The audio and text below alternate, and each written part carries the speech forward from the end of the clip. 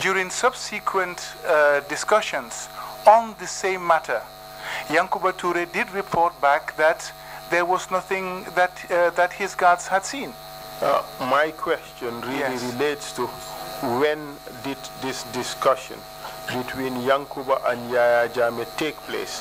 When was Yankuba instructed to deploy his guards? Like I said, Counsel, I believe it took place at State House when Yaya Jammeh and Yankuba Toure were there prior to Jammeh's departure. Essentially on the same date, on the same day that Jammeh departed. I believe so, yes. Yes. Thank you very much.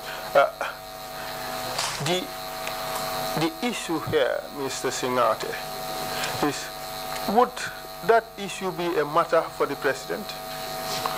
So all security matters are matters for the President. But in the security arrangements of this country, there are obviously institutions whose responsibility it would be to deal with this particular matter. Isn't that the case? Yes, sir, we do have institutions. And those institutions were not involved? No, sir, I don't believe so. And on this particular occasion? Sorry, not exactly on that day or prior. Yes, my questions relate to that particular day. And on that particular day, all the witnesses who testified before the commission said the information they were given was a lie. Well, sir, that cannot be verified, and that is wrong. Just because they did not see vessels at the time that they went to the beach on patrol doesn't mean that vessels did not come ashore that night. The witnesses testified that from everything that they saw, they believe that they've been misled to go on patrol simply because Yankuba Toure did not want them to be present in his home when this heinous crime was being committed. Well, sir, really, if that is their belief, that is up to them. But first of all, I don't even believe that this heinous crime was committed in Yankuba's house. We will come to that. Yes, sir, we will. In fact, one of our witnesses, Jangom, said he went on patrol. He was tired going on this wild goose chase. He returned to Yankuba's house. That is when he saw you there, and you sent him back away. You sent him to go on patrol again. What do you say to that? Sir, that is extremely funny. First of all, the same Jangom who saw me smoking. And secondly, which I don't smoke. And secondly, if Yankuba has sent his guards, they will come and report back to him, not to me. He never said he came to report to you. He said he returned to the house. But when he got there, you sent him away. Sir, that is completely wrong. It is only Yankuba that could have sent him away. Mr. Singhateh, you are the acting president. You are the acting commander-in-chief. You are the Minister of Defense. But the Orderlies this guy were was not... a lonely Lance Corporal. Let me finish. Let me finish. Okay, this guy was a lonely Lance Corporal in the army. Who is he to say that he would not heed to your order to go back on patrol? Sir, that order was never given. And secondly, I would not have given him the order in the absence of Yankuba Toure. In fact, if I was there and Yankuba Toure was there, I would have referred them to Yankuba. They would have gone directly to Yankuba to report, not to me. Mr. Singhateh, you want us to believe that? Of course. Sir, because you are not in the military, you have never served, you would not understand our regimentation as we do. I would take serious exception to that, Mr. Singhateh. No, you cannot. I built my career on prosecuting, on militaries. I built my career on dealing with command responsibility. So I understand how militaries work. I understand what regimentation is, but let us not go there. Let us just deal with the issues and answer the questions. If the president of this country would go so low as to deal with which guards would serve at whose house, you as the chairman, you as the acting president, could not tell one of those guards to go back on patrol.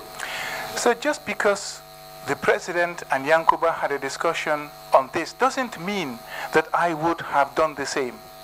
No, you're missing the point. You're suggesting that you would not have been the one to give this guy the order to leave. Well, he said it was you. So now, because he said it, it is the Bible truth. The person who saw me smoking, and I don't smoke, tells the commission that I tell him to go back, and you believe that. Mr. Singhateh, non-smokers do smoke in difficult times, in circumstances that are completely different. And you would agree with me that the execution, the assassination of the finance minister of a country is not just any other occasion. Well, sir, my answer to that is, where is my packet of cigarettes? Because this is also a difficult time trying to answer to an allegation that I have not committed. So I definitely would need a smoke if I would. You equating the two? Of course, sir. Definitely. That would be preposterous, wouldn't it? Sir, you are not in my shoes. I understand. You don't. I would not want to be. But let us move on, Mr. Singhateh. We have your security guards putting you in Yankuba's house, 2 of your security guards. We have 2 of Yankuba Toure's security guards putting you in that house. And we have another person from the military barracks also putting you in the house. You still deny this? Sir, my 2 guards that I had kicked out of my house. Another guard belonging to Yankuba who claimed he saw me smoking. And another one who said that I was there. He came back, he never came into the house. And remember his testimony. He said that he saw a fleet of vehicles outside. Where were the people? Why wasn't the house full? We will come to Of course we will, sir. Yes, I'm just putting my point across. It is well noted, Mr. Singhateh. Thank you. It is on the record. Yes, now sir. Let's listen to Alaji Kanyi, what he had to say about what happened in Yankuba's house. Please proceed, please.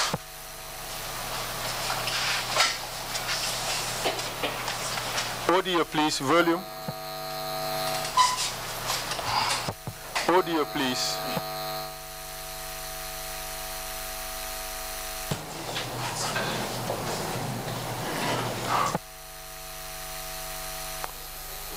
Myself, Bike Jada, Tumbul Tamba, and Pradu Games. Where did you pick Tumbul Tamba from? Bike came with Tumbul to me. And Tumbul, does he have another nickname? No, that's his name, Tumbul Tamba. Does he have a nickname? Another name by which he is known?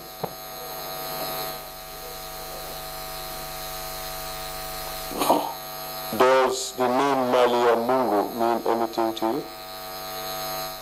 Or that's not Tumbul Tamba? No, Tumbul, that is not Tumbul Tamba. Tumbul, does he have a nickname? As far as you know? No, I don't know. So the 4 of you Yes, please. went to Cape Point. Cape Point. Which house did you go to in Cape Point? Captain Edward Singhateh, sir. And was it a private house? It's a private house. No, it's like, that is his. He's allocated with that place. We call the, I don't know, former VP's resident or, yes, that's where he's residing. So you're referring to the Vice President's residence located at Cape Point? Yes, please. And what happened when you got there? There, Edward, we are briefed by Edward that, okay, don't worry, we are here. We are going to get rid of one fucking cunt.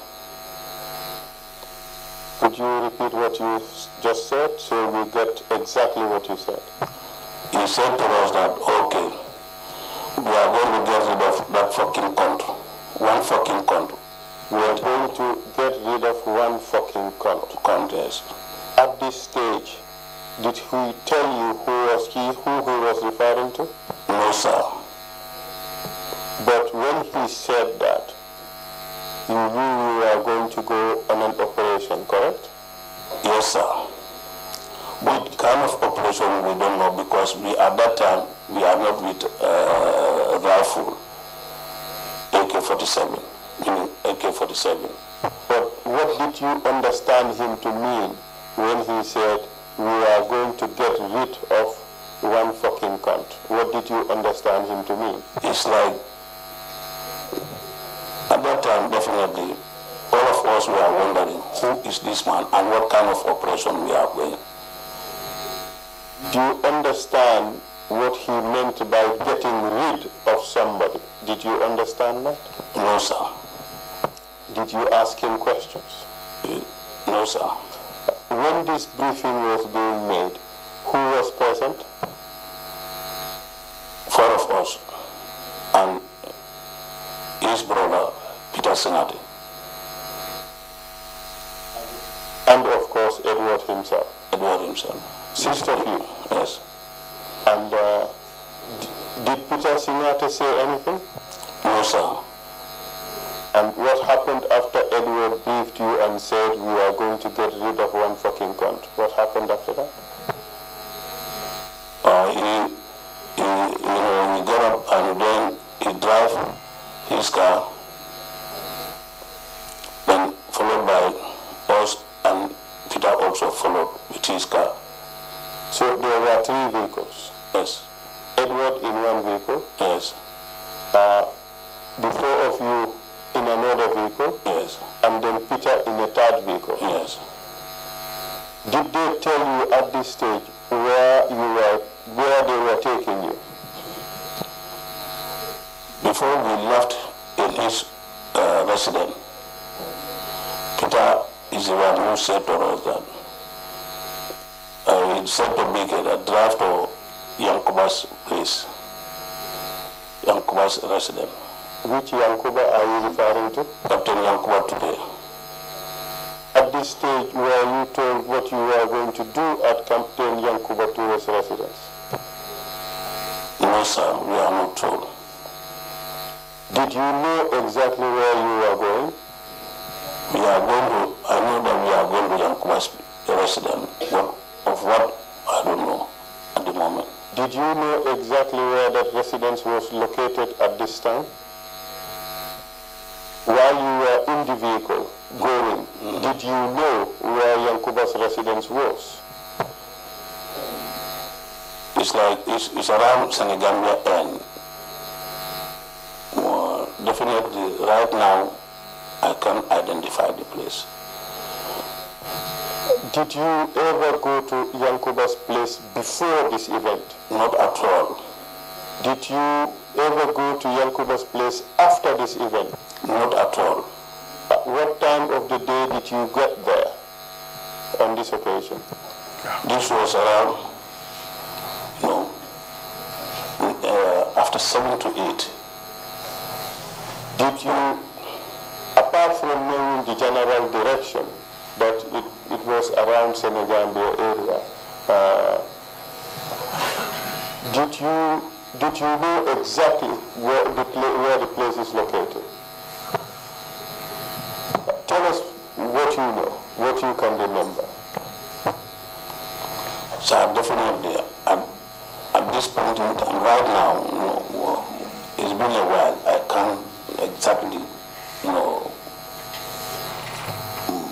remember the place now. But before you left, you did not know where Yankuba's Toure's house was located? Yes, sir, because I've never visited there. Exactly. This was my first time to visit it. On the way, while going, were you told who this fucking cunt was, quote unquote? Upon arrival, not only upon arrival at the residence, we are told by Edward that, okay, wait for us here. We are going to the airport. Then I can remember if I can fully remember, there was an activity at the airport. Either the chairman was leaving the Yaya Jamia to somewhere else, or he is coming. You see? So they are going to see him off or receive him, something like that. The activity was at the airport. So from the airport, they will come. Did they tell you what to do at Yankuba's house? When we arrived there, the briefing was, we are coming with Kani, we are coming with I'm coming with one minister. So you don't know you. Like, you will be at the gate. It is upon our arrival, you will receive us. You salute us and welcome us. And come with him to inside the house. At this stage, when you arrived there, where were the guards at Yankuba's house? To my surprise, we meet no guard there and no family members, like his wife and family, wife and whatsoever. No wife, no guards, no nothing. So on that, is Pali who told us that, but are you here for guards? I said, no, we are here, and they said they are coming with one minister. Whether they are coming to have gathering, meeting, or we don't know. So, and he said to me, I will receive him at the gate. So you people will be somewhere around inside the house. Yes, it's like that. And during that briefing, who was present?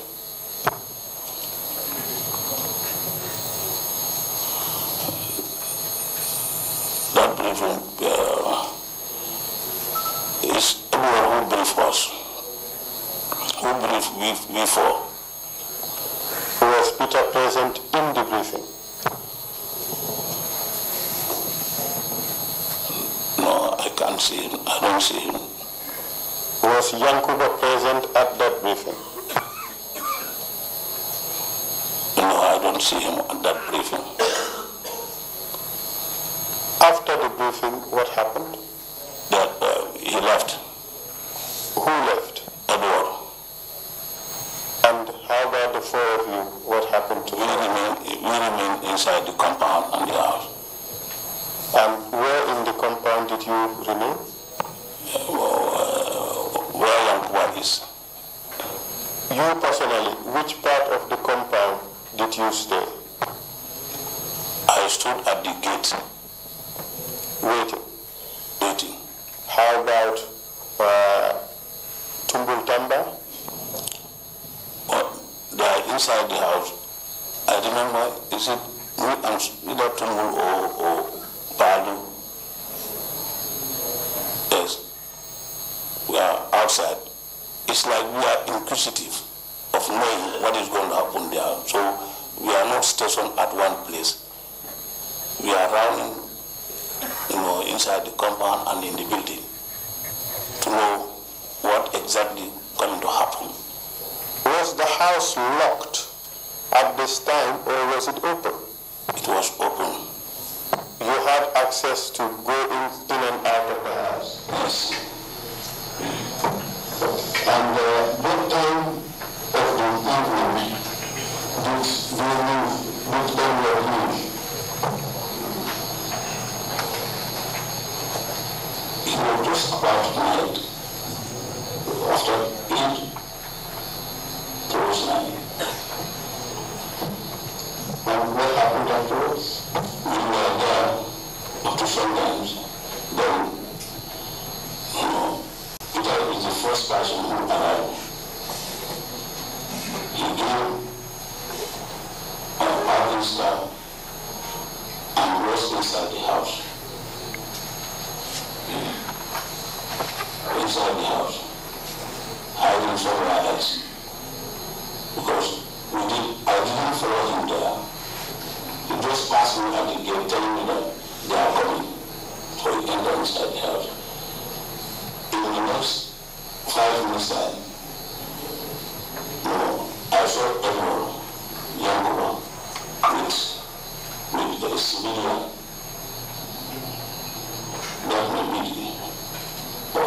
Singhateh, so when everyone entered, he said, that's the minister. That's the time I know this man is a minister. I said, his name. They said, Grts. I later know him as Grts, Usman Grts. And you saluted? I saluted him. Shake hands, sir, welcome, sir. I said, okay. Then Edward lead, I followed him, and the minister was following me, coming inside the house. As we are entering, I just hear the noise, two stop, and the one man fall down. As a surprise attack at the back, I also take a step forward. Next time, I will turn to me. That is the guy.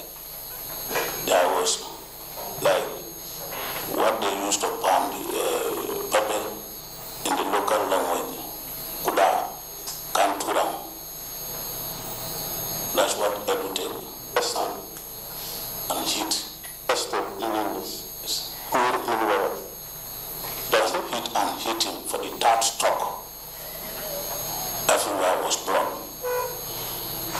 And near him, there was a firewood stick where he took and gave it to me, for me also to hit.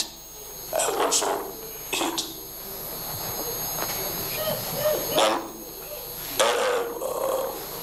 Yankua took the stick from Peter, and he also hit. And he called the rest of the people. We all hit. The man died.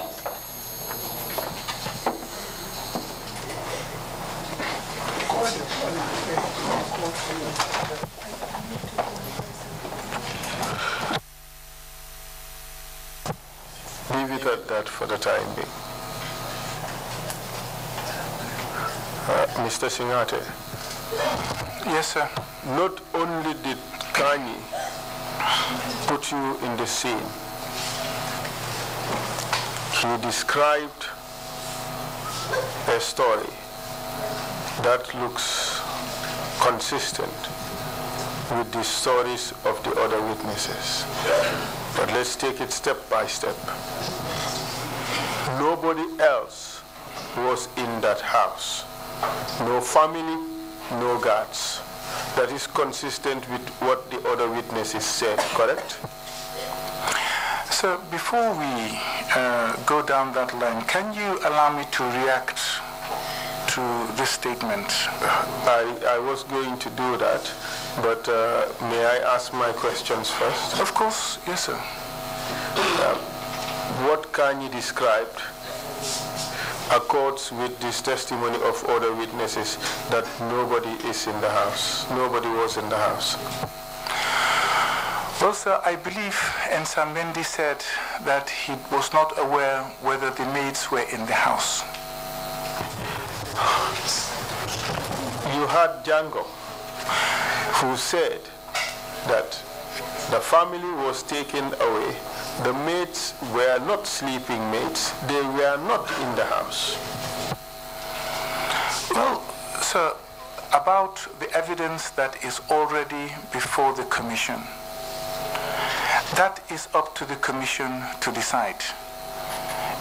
I don't know what you're trying to achieve by asking me whether evidence before the commission is already consistent. The only thing that I can do is tell you my side of the story. I appreciate that. I know what I want to achieve. Could you answer my question? Whether the description by Kanye and Jangom and Nsamendi and Lamindur are consistent, that people were not in the house. Yes, Jangom said that they had left. Kanye said that they had not found anyone there. But there are some comments that I need to make with regards to these points. I will give you the chance. Okay, sir. As long as you give me the because I am on the hot seat here and I need to respond. And I would be very fair to you. Okay, you would have the chance to respond. Just answer my question. This story by Kanye is consistent with the evidence of other witnesses, correct? That they found nobody in the house. Yes. Yeah, it appears, yes. That's true. Would you think that Kanye conspired with these witnesses to tell a story? Sir, I have no idea what Kanye has been up to these years. How can I tell whether he conspired or not? That is not possible for me to answer. Kanye's story, yes, is that the body was removed and taken away by you, Yankuba Toure, and your brother Peter. That too is consistent with the fact that the remains of Usman Korosise was found in some remote place away from Yankuba's house, isn't it? That is not consistent with that, sir. There are two different things. You have somebody claiming that a body was removed, and then you have somebody, and then you have the actual body found. What is the nexus? The nexus is, if it was not removed from the house, as suggested by the witness, it would not have been found in the forest. But I was not there at the house. And we will come to that, if you allow me. Okay, please proceed. Okay. So, first of all, the major flaw in the investigation is that you did not venture to find out what the relationship between myself and this Alhaji Kanye is. You see, prior to 1994, the only business I ever had with Kanye was, good morning, sir, good afternoon, sir, good morning, good afternoon. We greet and we pass. November 11th, Kanye was suspected of being part of the coup plotters. And he turned on his own people. Now, for somebody who you barely know, and then you suspect of him plotting to kill you, because these November 11th coup plotters plotted to kill us and our families.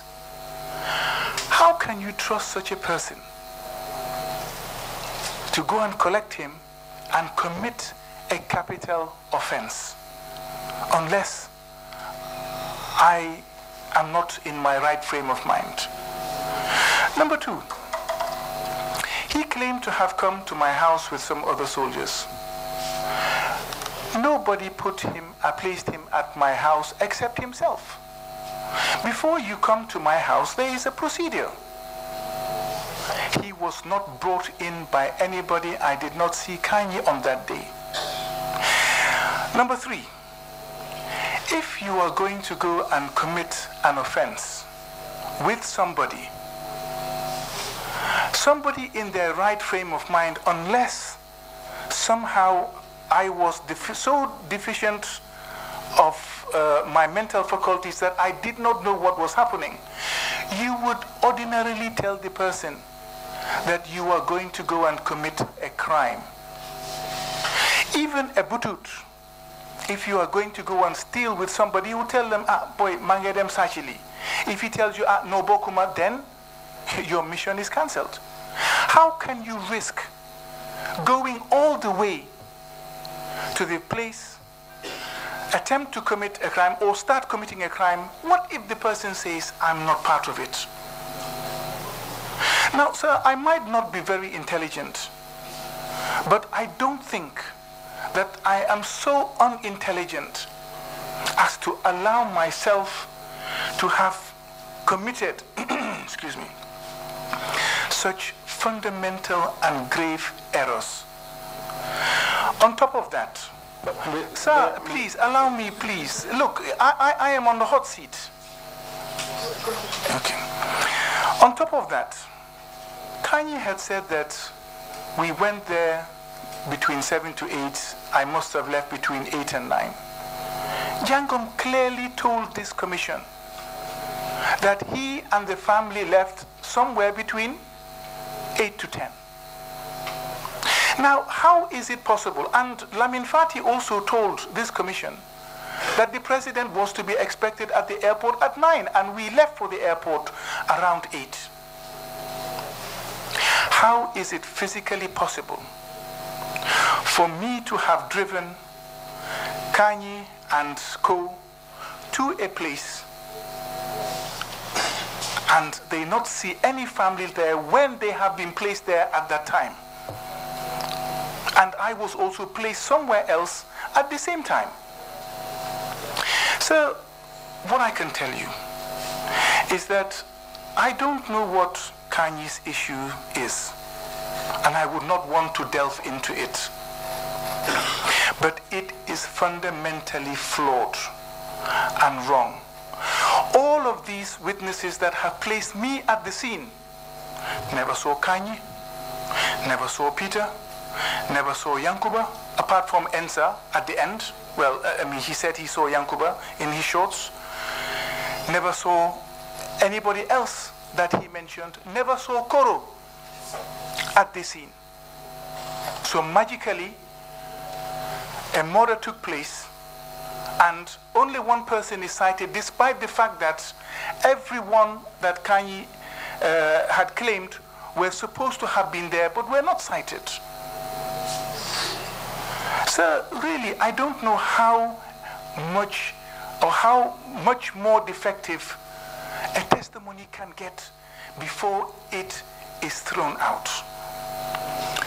So, sir, what Kanyi is mentioning did not and could not have happened. I would not commit an offense with somebody I barely know. I would not take somebody to go and commit a crime without informing them.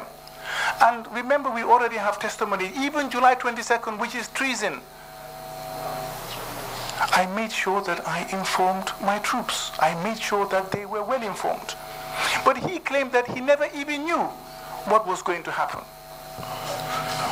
So, really, sir, I know people who have listened to this emotionally have already been carried away. I can only tell you that it is not plausible. Thank you very much, Mr. Singhateh. Kanyi did tell the commission that you told them that they're going to get rid of a fucking cunt, correct? Yes, sir, he did. And that clearly indicated what they were going to do, doesn't it? Sir, with regards to... No, it does not clearly, sir. Doesn't it indicate what was the purpose of your mission? No, sir, it does not. We're going to get rid of...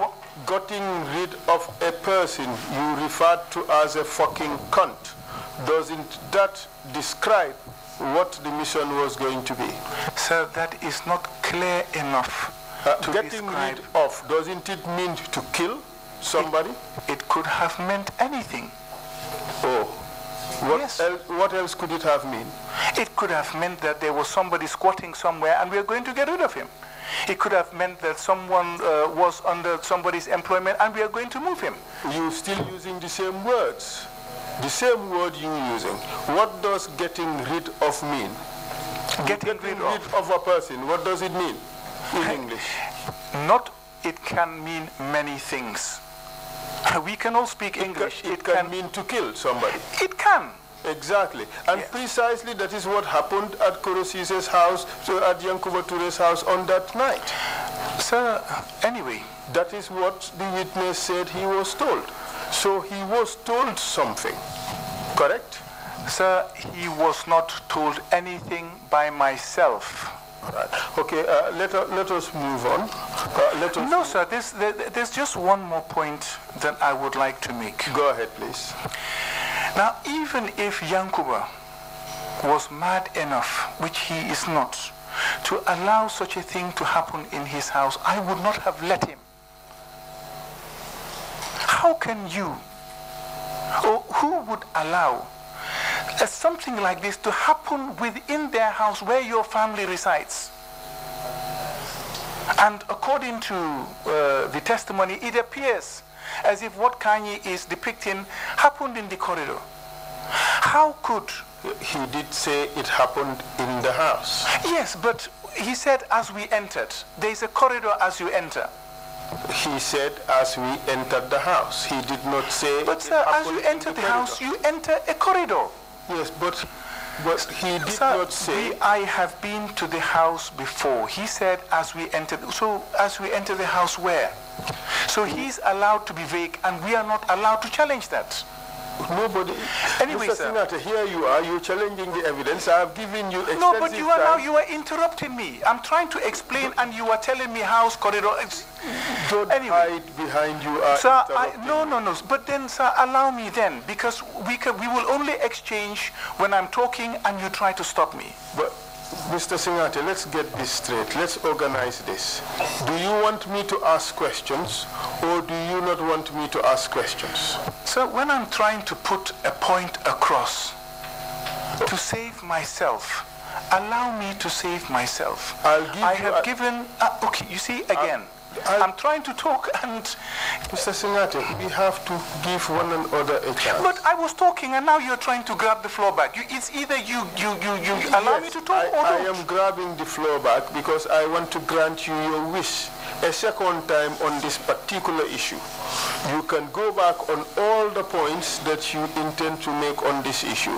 And what I would want to do is to discuss each of those points and point to the evidence on each of those points. So have a second go at the cherry.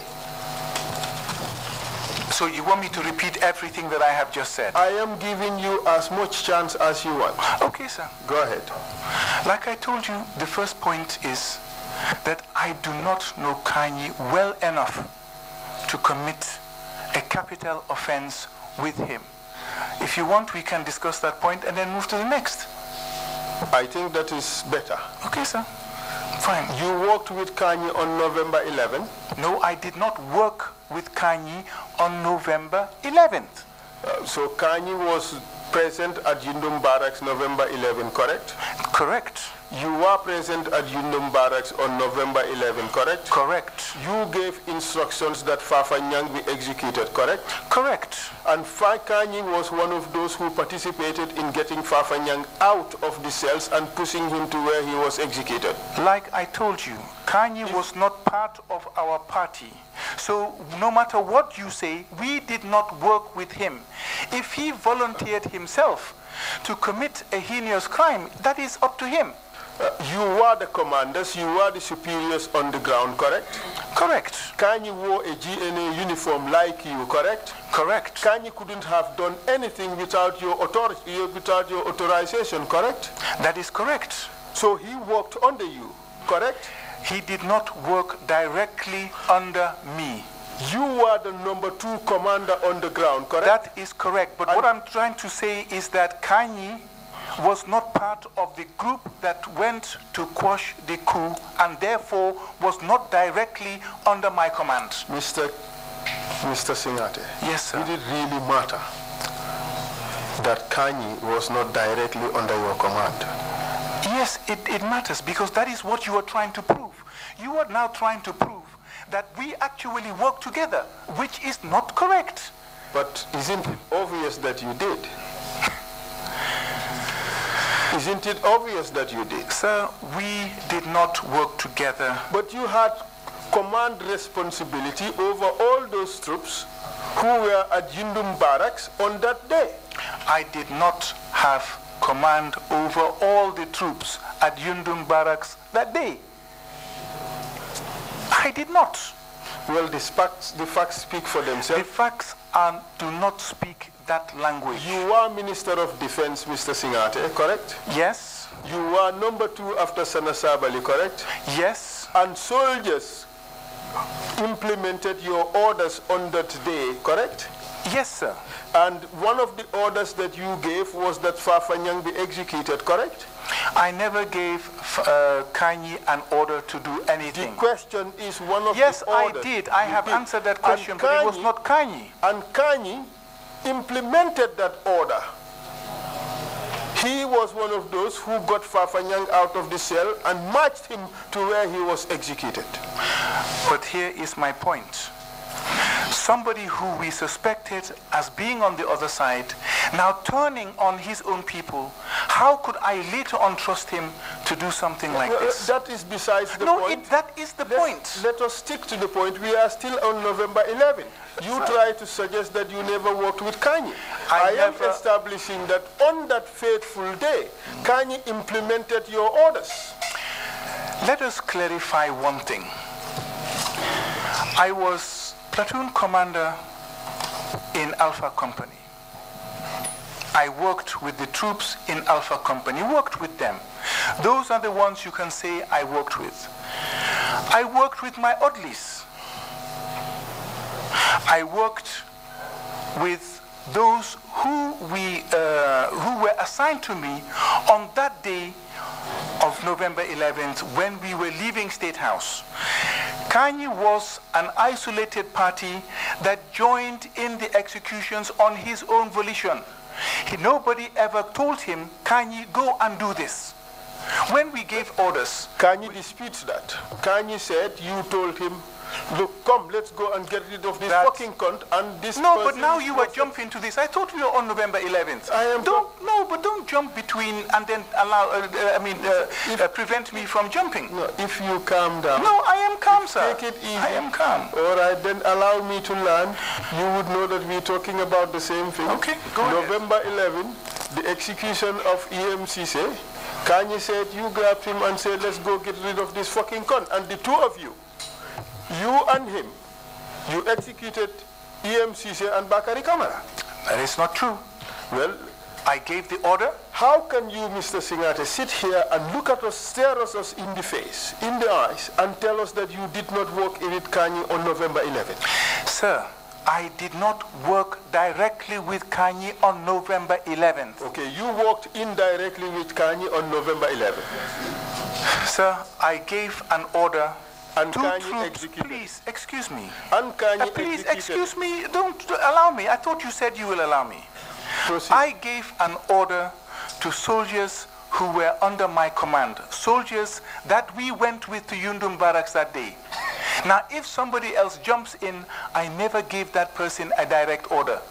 Mr. Singhateh, are you seriously telling us that as Minister of Defense, yes, and the number 2 person amongst all the AFPRC members that went to Yundum Barracks on that day? Actually, number 3, not number 2. Okay, be it number 3 or number 4. Just for do you want to tell us that you did not have superior responsibility over Alaji Kanye, who was a Lance Corporal in the Gambia National Army at the time?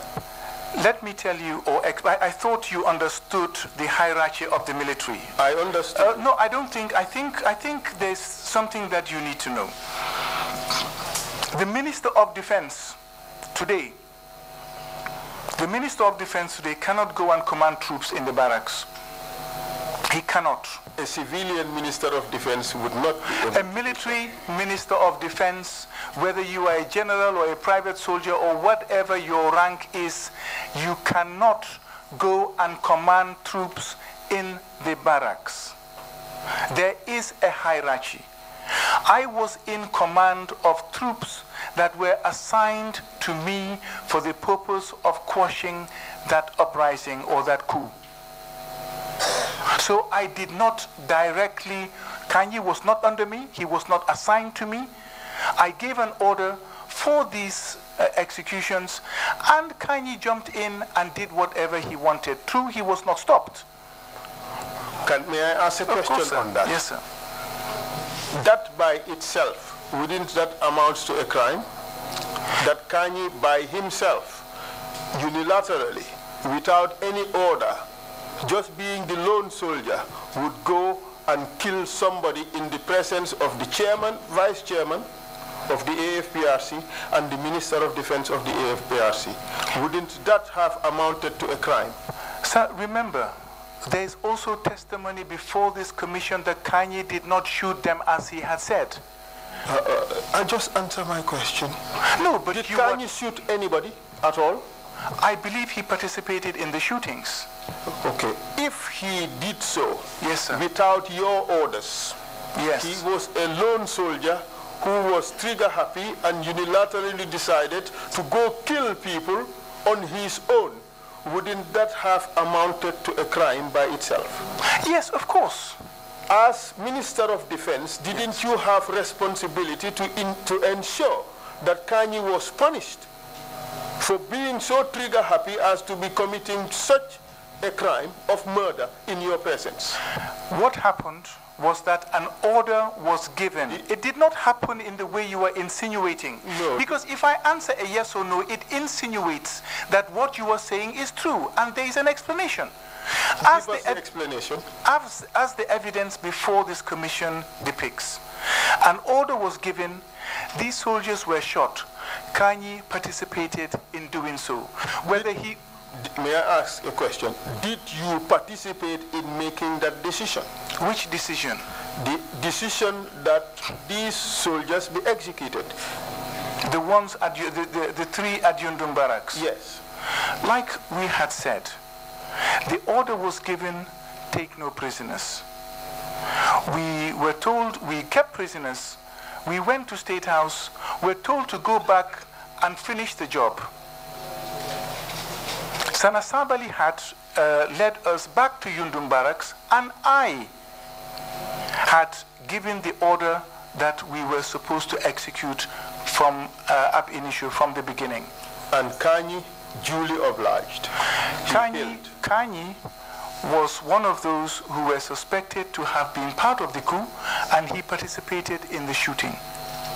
But Mr. Singhateh, I think I should bring this issue to an end. I should think so. Do you seriously want the commission to believe that you want to dissociate yourself from the killings that Kanye committed? Sir, I have already taken responsibility for all of those killings. But and I have done so more than once. What I am trying to dispute here is what you are trying to push on me, that I have worked with Kanye and therefore I know him. That is what you are trying to say. I am not talking about you knowing him. No, but no. I am talking about obviously if you having worked with Kanye. Please, if you have worked with somebody, naturally you have to know them to an extent. There is no relationship that you can work with somebody and not know them to a certain extent. What I'm trying to establish is that at this point, I never worked with Kanye in that fashion. I never did. He was never under my command. He was never in my unit. I was in Alpha Company, he was in a different company, I think Bravo, and then he was made a regimental police officer. And the only thing that we had between us was, good morning, sir, good afternoon, sir. So I do not know the man enough to be able to commit a capital offense. What you are trying to say is that that short period of November 11th, that we worked with each other. And that is wrong. That is what I'm trying to put across. Thank you. I am putting across a completely different point. No, but, okay, go ahead. And the point I am putting across is that on November 11, you as commander, Kanye as a subordinate, you issued orders and Kanye implemented those orders in as serious crimes as this murder of their fellow soldiers. That is true, isn't it? He participated in it. He was not the only one who was there. Precisely the point. Yes, sir. And now we have cleared the fact that you and Kanye did participate in tandem together in an operation, November 11, and it was not just in one or two killings, but in several killings, including in the forest. Correct? Yes, sir, but that was under Sana Sabali's command. So don't, try to make it seem as if Kanye went with me. Mr. Singhateh. No, that's what you were trying to... We are back to this issue. No, you were trying to establish a nexus between myself and Kanye that does not exist. But a nexus exists already. All of you participated in that operation. How can you, in all sincerity, look at us in the face and tell us that you did not participate in an operation with Kanye? I did not say... In fact, your question was not that did we participate in an operation. You asked whether I worked, if you tried to point out that I had worked with Kanye. What I'm trying to say, in the normal course of my duty, I never worked with Kanye. I don't know him that well. So that operation, it was not work. November 11 operation, it was not work. That was not work in the normal course of our duty, sir. Oh, that is quite an interesting concession. That was not work. In the normal course of our duties. And I like that. I like that phrase because it suggests that what you were doing was abnormal, it was not lawful, it was unofficial, it was not authorized. Sir, you can read whatever you want into that, but we all know that there was a coup, we went to quash it, they were not normal circumstances, and there was fighting and there were killings, and we have taken responsibility for those things. What you are trying to do is try to paint to the whole world that I have worked with Kanye, and therefore working with, disputing the fact that I'm trying to explain to you that I have not worked with him and don't know him well enough to commit such an offense. Let me tell you what Kanye had to say at the end of his statement. Yes, sir, go ahead. This is what he said. After we had a debriefing at Edward's house in Cape Point, and in attendance were BK Jata, Pa Aliu Gomez, Tumbul Tamba, Peter Singhateh, Edward Singhateh, and myself. And we agreed that we shall all bury what had transpired. I participated in the killing because at the time I dared not disobey orders from Edward or Peter Singhateh. Well, sir, that is also extremely funny and doubtful. How would I trust somebody to keep a secret of what the commission of such an offense when knowing that he turned on his own people in my presence? How would I tell him to keep a secret? The man has already betrayed and killed people in my presence. And then all of a sudden, I trust him to commit a crime with him and then ask him to keep it a secret? The man suggests that you pretty much controlled him. He could not disobey your orders. I control Kanye.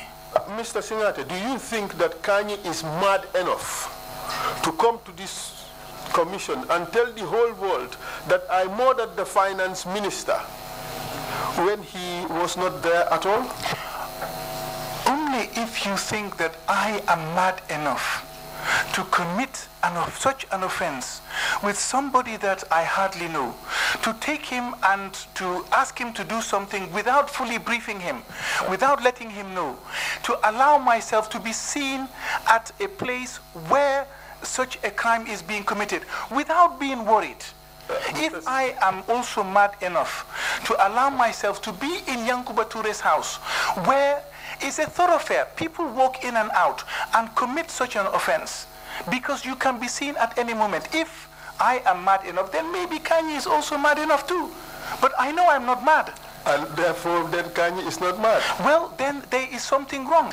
And that is why I said from the beginning, you should have done a proper investigation as to the link between myself and Kanye to establish whether this is the truth. We have Mr. Singhateh, and okay, Kanye, this is what Kanye had to say.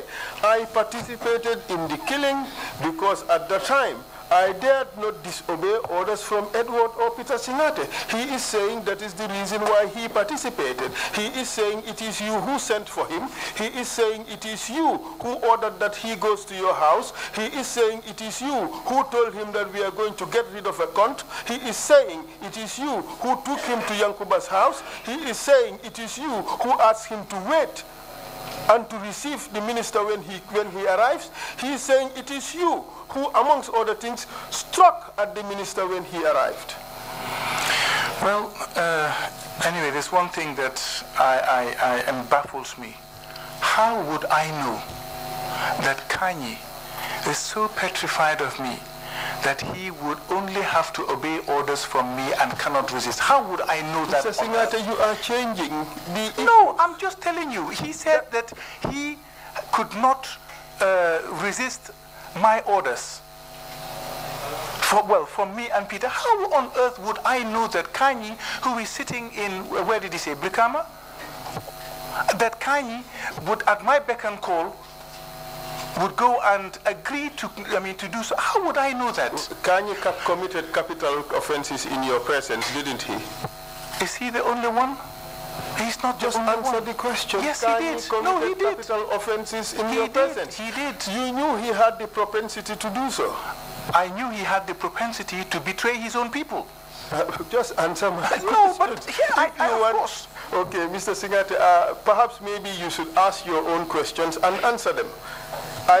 My job here is to ask my questions, and you are required to answer my questions.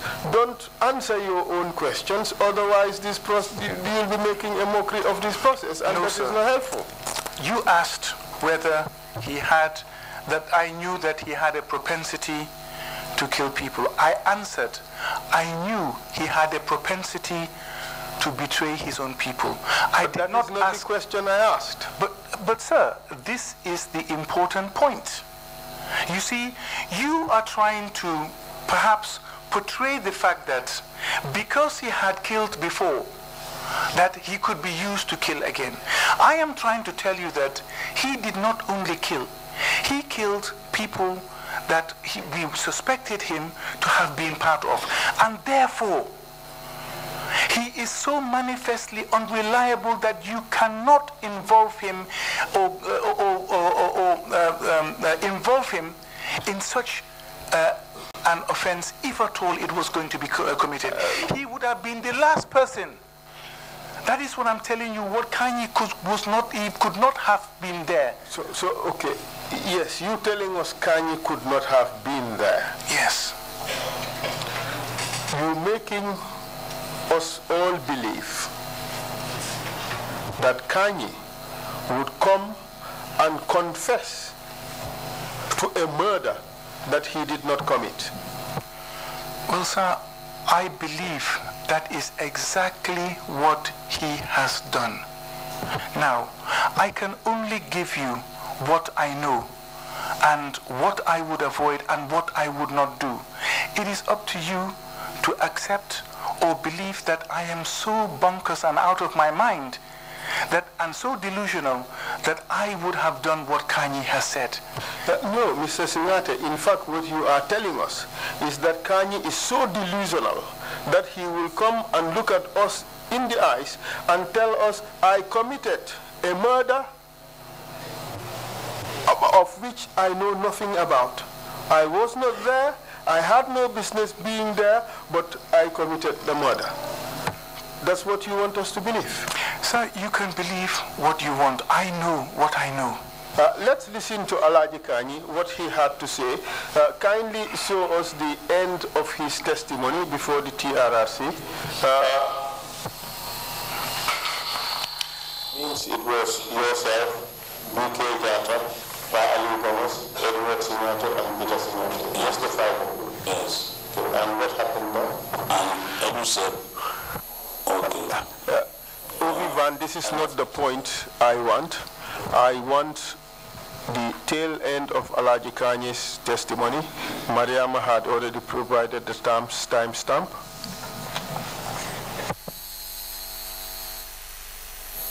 My involvement almost causing death. I asked myself, what is this? It's like these people are using you as tools. This is not what I expect. This is not why I joined the army. I joined the army to defend my country, but not to destroy my fellow government people. And not my brothers, my relatives. Look at this.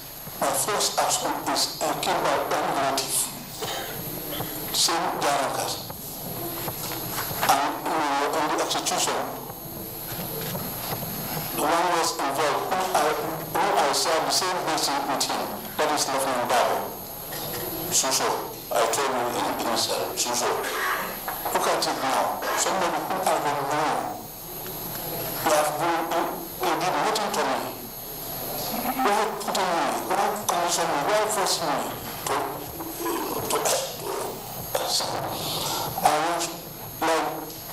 I was working like often a dead man working. I can call myself. I was even in a haze when my time reached in December. Now,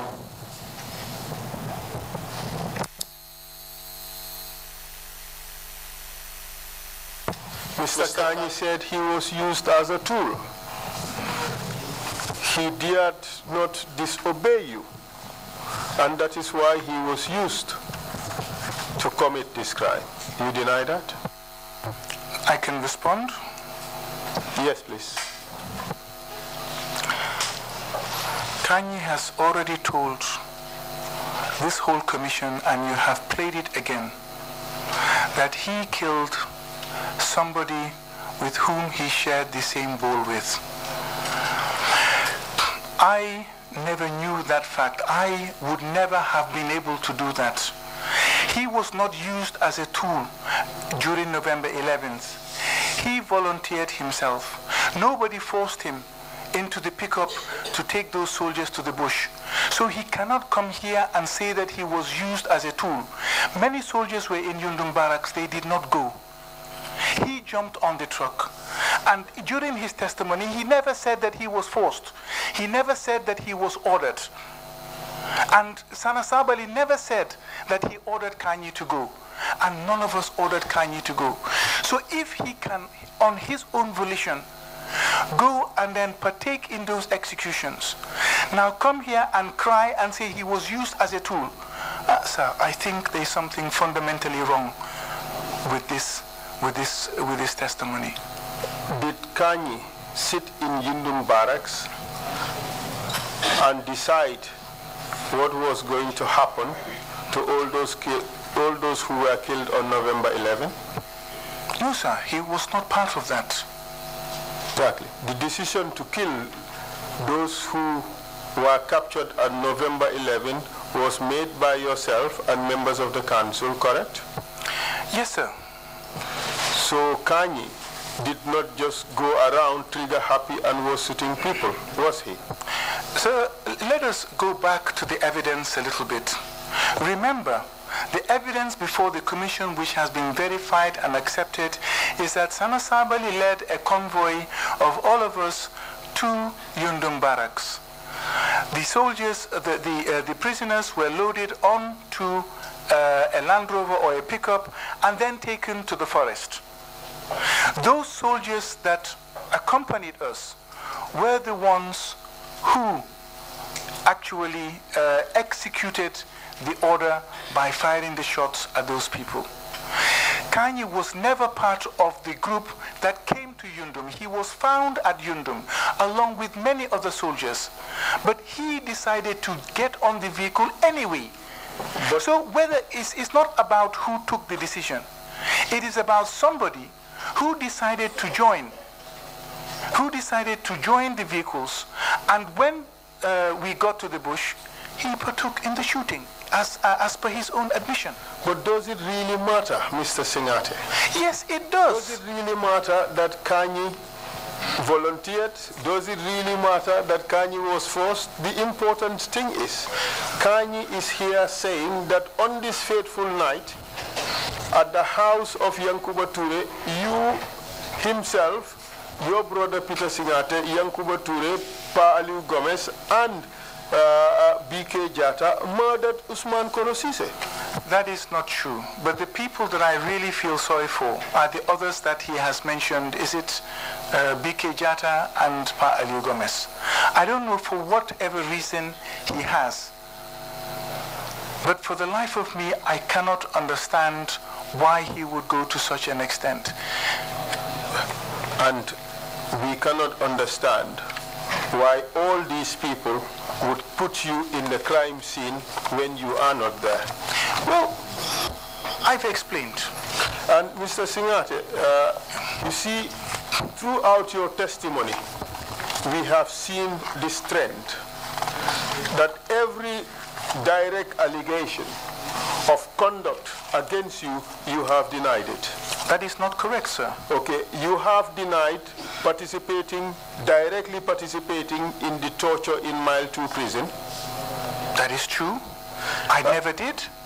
You have denied being in Mile 2 when OJ was being tortured for an extended period. That is not true. I told you that I was there. I told you I was there for a short period, yes. Briefly, that's why I said for an extended period. It doesn't matter whether it is extended or short. I was there. I admit I was there.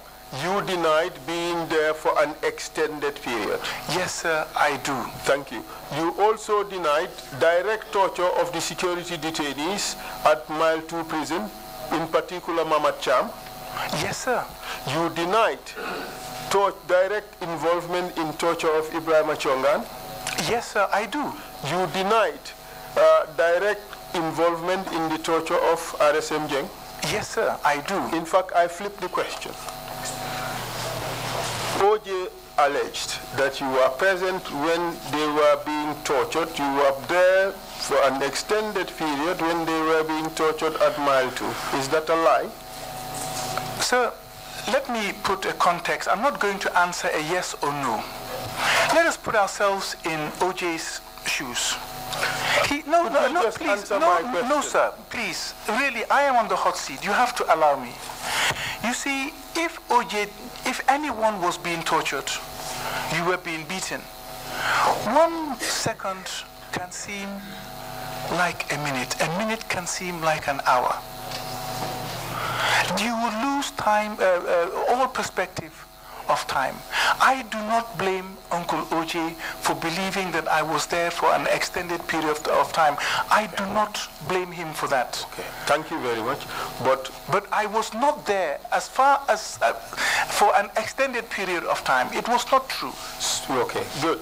And okay, the allegation by Mamad Cham that you hit him. I think we've covered that. I told you I deny that. Okay, let's go back and ask again and again, please. It is a lie. You will say that? Yes, sir, that is a lie.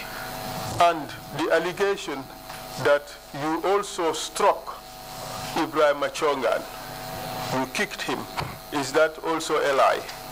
I never touched Chongan. It's a lie. It is a lie. You also alleged that the allegation that you also hit Babukar Jeng at the back until his neck went crack, that is also a lie. Yes, sir, that is not true. Okay.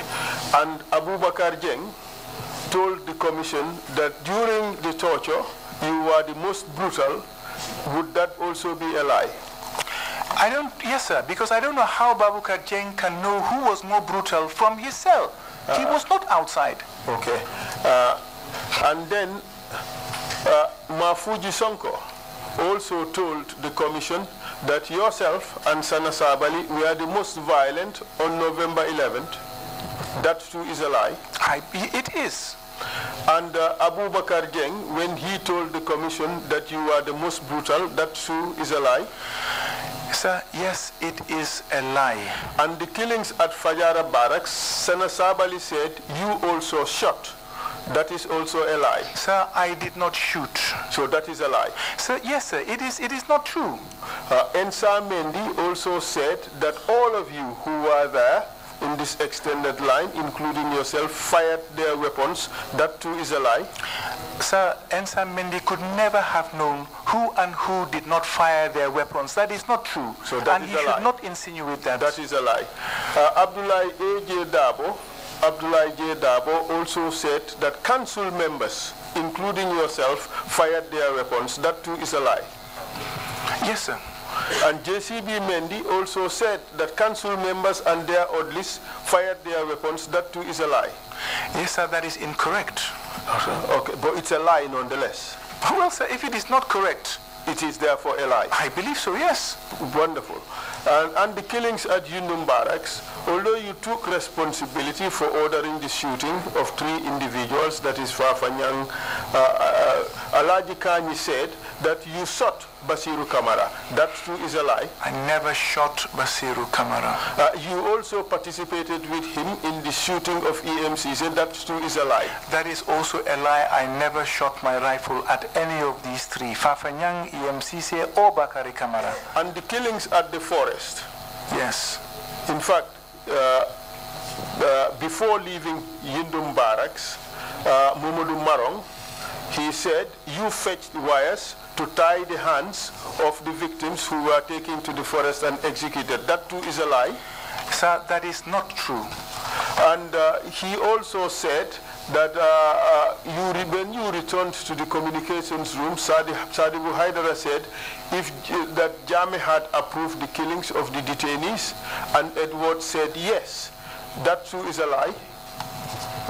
I cannot remember having that conversation with Marong. Then it's a lie. It's not true. Okay, and at the forest, Sana Sabali said, you, Edward Singhateh, you fired your weapon. That too is a lie. Sana Sabali is mistaken. I never fired my weapon at the forest. Okay, JCB Mendy said that you also fired your weapon. That is a lie. Yes, sir, it is incorrect. And Alaji Kanyi also said that you fired your weapon. That is a lie.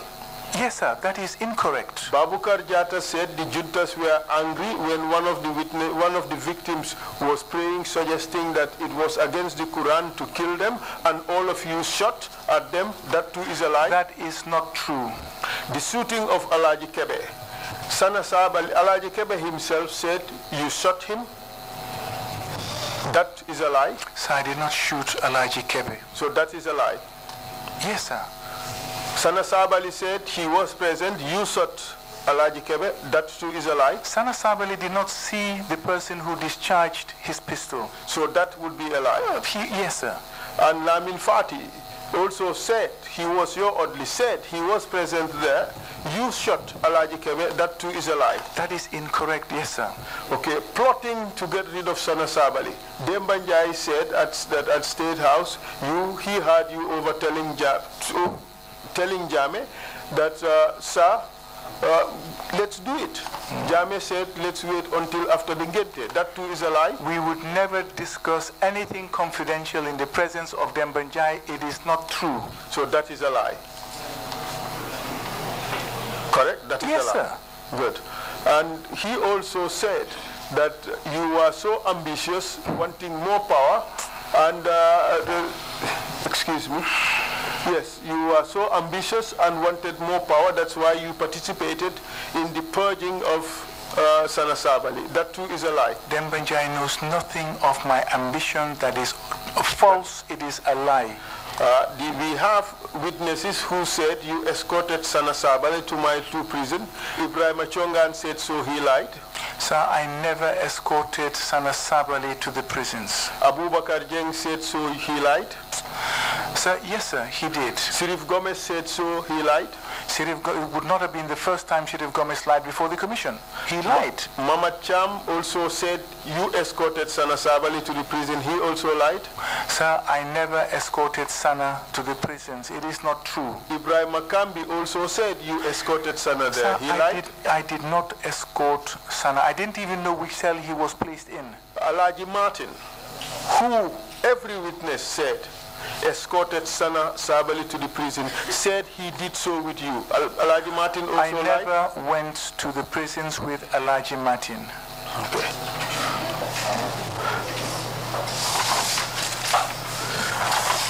All right. The PPP protesters? Yes, sir. No, that one you accepted responsibility. Just a moment. The mother of Usman Korosise. Yes, Lamin Fati said he dropped you at Yankuba's house. He too lied. He did not drop me on that day. That one I can assure you. He said he dropped you not on that day. Not that day. That is not true. Not that day. So he lied. Not that day. So he lied. Yes, sir. Lamin Marong said he dropped you at Yankuba Toure's house on that day. He too lied. Yes, sir. Ahmed Jangom said he saw you at Yankuba Toure's house that night. He too lied. The same Jangom who said he saw me smoking? Of course he lied. Lamin Dur, also said he saw you at Yankuba Toure's house at that night. He too lied? Not that night. That is inaccurate. It's not correct. Alaji Kanyi said he participated together with you in that murder. He too lied? Sir, Alaji Kanyi has lied through his teeth. Even the last part of the video that you played, he was misleading the commission and lying. Lamin Kababajo, with whom you served in Jame's cabinet, yes, sir, said there was no investigation. You said there was an investigation. Kababajo also lied? No, I believe that there was an investigation. The Secretary General and myself agreed that there would be an investigation, and he instructed the police. So Kaba, did he lie when he said there was no investigation? I am not aware of Kaba saying that. All I know is that I was told that there was an investigation. I am telling you that Kaba testified before the commission and he said that there was no investigation. He lied. Well, sir, Kaba was the Minister of Interior. I was not. He lied. Sir, I don't know what Kaba said. I didn't even hear his testimony. Well, I am telling you. Mustafa Marong, former Attorney General, said he called you to tell you that there should be an investigation or to announce Koro's death, and you said no, it would not be announced until after a post-mortem. He lied? Sir, let me give context to that. No, because that one is not just a simple yes or no answer. What Marong tried to insinuate before the commission was that I refused to make an announcement, but I would like to refer you to Bajen Sise's own testimony, where she said that they were offered even a state funeral. They turned everything down from... We were not talking about state funeral. No, we were talking about announcement. It was all part of everything. They did not want us to have anything to do with it.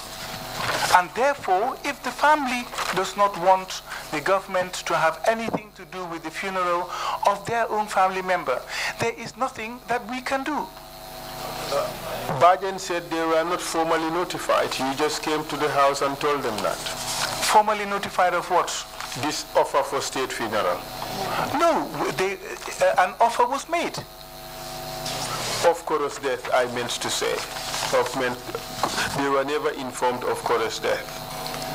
Of course they were informed. By who? The Secretary General had told me that the family had been informed that they were at the mortuary. The family denied it. Well, sir, I can only tell you what I was told. So, Mr. Singhateh, what I tried to do is to show that everywhere there is an allegation of your direct involvement.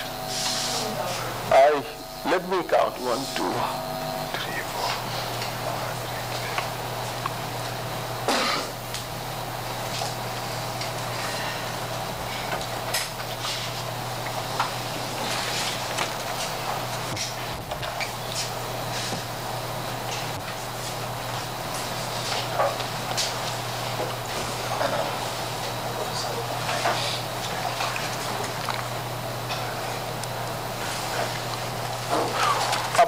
50 allegations by witnesses, all of them who claim to have been present and testified about the issues they testified. You claim that all of them lied. So first of all, that is a gross exaggeration. There are not 50 allegations. There are only, the allegations are few, but as you have said, the witnesses on some of the issues are more than one, and that is why you have counted to 50. So let us not try to give this perception that there are 50 allegations that I have denied. The allegations that I have denied are because I have not done them. I have accepted what I have done. What I have not done, Council, I can never accept. It doesn't matter if the heavens fall. I would not accept what I have not done. Perhaps maybe if the heavens fall, we would not hear the whole truth from you, Mr. Singhateh. Excuse me. Mr. Chairman. I have no further questions. Mr. Chairman. Mr. Chair. Mr. Chairman. Yes, sir. Yes, Mr. Chair. Mr. Chairman. Yes. No, I asked counsel if he finished his questioning. Yes, Mr. Thank you very much. Yes, please. Yes, Mr. Chairman, I have great respect for yourself and for all of the commissioners here, and even for counsel and his team. I have offered myself voluntarily, and I have done my best to give all of the information as accurately as I can as far as my recollection is concerned. But for counsel to suggest that I will not tell the truth to this commission, insinuating that I am lying, is an insult. I didn't expect to be insulted when I came. And I would like you, sir, to please ask counsel to put his questions to me, and I will do my best to answer everything and respectfully. But as I give my respect, can you please advise counsel to also give that respect in return? I did not come to be called a liar or for him to tell me that if the heavens fall, perhaps you would not tell the truth. Sir, I have told the truth as far as I know and as honestly as I can. And if that doesn't meet counsel's satisfaction, well, I'm sorry. If he has formed a preconceived mind against me, I cannot help him, sir. The only thing that I can do is to participate in the process, which is the truth and reconciliation. Truth, but also reconciliation. With counsel's language like this, it hinders the reconciliation and healing process. I can only appeal to you to ask him to please not address me in that manner. Thank you, sir. Mr. Chair, perhaps I would just wish to say a few words. If you can just hold on a second for a right of reply. We'll pass a bit later on. But I just want to tell you that the Commission is a dignified body, and we bring witnesses in here. Our rules require us to treat you all with dignity and respect. Council has been doing that, and we might have put you in the hot seat, as you referred to it yourself, given the position that you had, the responsibilities that you had for the period that you were in government. Clearly, it's not going to be an easy experience for you here, just as it has been with the former Vice President. Told her the same thing, that she is going to be in the hot seat given the responsibilities that she had during the period that she served as Vice President. I apologize if you felt that you were insulted, but that is not what Council has been doing, try to bring you here and treat you with disrespect. No, that's not something that we would be doing in this commission. We are after the truth. The truth is not an easy thing to establish, given what happened here for 22 years. He has finished his questioning, and Council, if you have a brief right of reply, you should know that procedure. Yes, I just want but it should be very brief. I just wish to assure Mr. Singhateh that it is not my purpose to disrespect him or disrespect anybody. I have never done so. I just flipped the words that he used, and that's all I did. I used exactly the phrase he used, and I said that perhaps even if the heavens fall, as he suggested, we may not hear the whole truth. That is exactly what I said. And I am not insinuating for a moment that you are lying. All I am saying is that I have brought out about 50 issues, all of which point to allegation of your direct involvement in an activity, all of which you said were lies. And I did that to just put in perspective the situation that we are faced in. Anytime there is a direct allegation of your direct involvement in something is a denial. This is exactly what I tried to establish. Thank you, Mr. Chair. But if you feel offended by my choice of words, I sincerely apologize. It's not my purpose to offend anybody. I don't do that. But all I merely did was to flip your words and tried to show in stark relief what we are faced with under the circumstances. Thank you, Mr. Chair. Thank you very much, my counsel. And Mr. Singhateh, just to assure you that indeed we won't bring you here and put you in a very awkward situation. I endorse this apology on behalf of the Commission. One question I would ask you just before I turn to the commissioners. The council is listed 50 allegations that were denied. You said these weren't allegations. There was some exchange that you had with council. He had earlier in your testimony this afternoon referred to 11 executions. Now, I thought you cast that in the context of overall responsibility. Well, can you tell me, of the 11, were there any individuals who were directly killed by you at all during your service? No, sir, not directly, sir. But for the 3 of them, I gave the order directly. For the others, so for the 2 at Fajara Barracks, I was there in the line when they were being shot. For the rest, for the 6 in the forest, I was there. And I take full responsibility as if I pulled the trigger myself. I am not trying to extricate myself in any way. Just to put a little bit of perspective why I take responsibility. You see, sir, as an officer, I would line my soldiers and ask them to shoot. I don't have to shoot myself, but I am culpable as if I pulled the trigger myself. And therefore, I take that responsibility. But as to having singled anybody out and shot them myself, no, sir, I did not do that. But I take the responsibility as if I did. Thank you. I accept your acceptance of collective responsibility. It was an individual thing that I was looking for. So throughout your service in the armed forces of the Gambia, you never shot or killed any individual. Is that correct?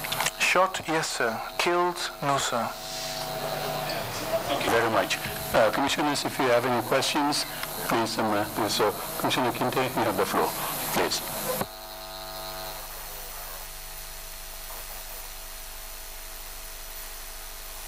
Mr. Singhateh, you explained that during the detention of the security officers, you went there to interrogate them. According to your explanation, your mission was to interrogate. But in the narratives, you said the moment Mohammed Cham was out, he was struck with a rifle butt and got fainted. Am I right? He collapsed, meaning fainted. I think that's what repeated itself for the 3 people that you had confronted. Now, I would have loved you to say we went to torture than to interrogate, because I cannot understand why and how half-dead people can be interrogated. Can you comment on that? Yes, sir. The intention was to go and ask them questions about other officers' involvement in the alleged plot that they were accused of. However, upon our arrival, there was no asking of questions. So when I said when we went to interrogate, that was the intention. But it did not turn out like that. What happened was very horrible and should not have happened. They were beat severely. That is what I can say. I was there and it was wrong, it should not have happened. So, and this is why I never said that we went to torture. If at all the intention was, or the mission was to go and beat, I would have said, we went to beat them and we beat them. But this was why we never returned, because that so-called interrogation did not happen. And we realized that we don't have the tools or the capacity to interrogate. So it was decided that we allow the NIA to conduct such interrogations on our behalf. Meaning, after the first one could have been spontaneous, surprising, and you couldn't have done anything. Did you make any effort to have made it stop at that one occasion so that it did not go 3 times and so on? Or you had no option, but you had to sit and see the remaining 2 occur? No, sir, I would not say that. I could have, or should have, I would say, should have at least perhaps told Sana that no, let us stop this, but I did not. And for that, I deeply regret my inaction. Action and omission or failure to act is also an offense, and I should not have not acted. And there have been several instances where definitely I have failed to act. And one was when counsel had rightly pointed out, even after Sana was arrested and a wrong narrative was given, I didn't act. I didn't go back to Jambi and tell him, no, what you are saying is not true. I never did that. And I accept my responsibility and apologize. I'm not trying to run away from responsibility. That is why I'm trying to explain to what extent I feel culpable. Yes, sir. Mr. Singhateh, still, yes, sir. On the occasion of the 11th November, yes, sir. Of course, among the 3 who gave evidence, yes, sir. One of them said, concord with you, that you were interrogating yourself. Mm-hmm. Of course, the other 2 did not. Yes, sir. Well, to give you the benefit of the doubt, yes, that you were interrogating. Yes, sir. So that, because it's 2-2. Yes, sir. Now, as you were interrogating, facing the guy. Yes, sir. And you told us that you were threatening him. Yes, sir. Probably yes, because you wanted to generate some information. Yes, sir. Fine. But I think the proximity was so close. Yes, sir. That if someone else had fired other than yourself in a room situation, it wasn't dark, because I think there it was illuminated and yes, we were seeing each other. It sounds ridiculous that you cannot identify among the lot. There may not be many. If it is on the right, maybe only 4 or 5 people are flanking. In fact, even if 10 of them are there, it's unlikely that someone shoots from behind. It will be the front row, which will likely measure 1, 2, 3 persons who could have possibly fired. And you were just interrogating. Yes, so sir. That proximity was so... Yes, sir. Is it that you are avoiding to implicate people, or you don't want to tell the truth? Sir, Kebe was under my control. Fine. And whatever happened to him was my responsibility. It was my fault. Fine. And I take that responsibility as if I pulled the trigger myself. I was just trying to set the record straight. I could have easily said, I shot him. But even if I did, I believe the round penetrated his thigh perpendicular. From my position, it would have come on the top or in his pelvis. You said that, I yes, understand, sir. Yes. So, to be quite honest, there were lots of soldiers to the right, and the guard room was full. But when the shot went off, obviously people went back. The room was a little bit cleared. It was not fully cleared, but it was completely my fault. First of all, he should not have been interrogated in that manner. It was wrong. Secondly, I should not have threatened to shoot him. Thirdly, He should not have been interrogated in such a confined space with soldiers who are angry and are capable of anything. As such, and knowing that all of these things are wrong, and him being under my control, I have nothing but to take full responsibility and apologize to Alhaji Kebe. Yes, sir. Mr. Singhateh, you started as an infantry. Yes, sir. You are one of the best shots yes, in sir. the army. Yes, sir. You are highly experienced with the weapon. Yes, sir. If a weapon fires in your presence, you can tell which one of the three. Because it cannot be more than three. The possibility is three. Others are behind. They cannot pass fire through people. That is true.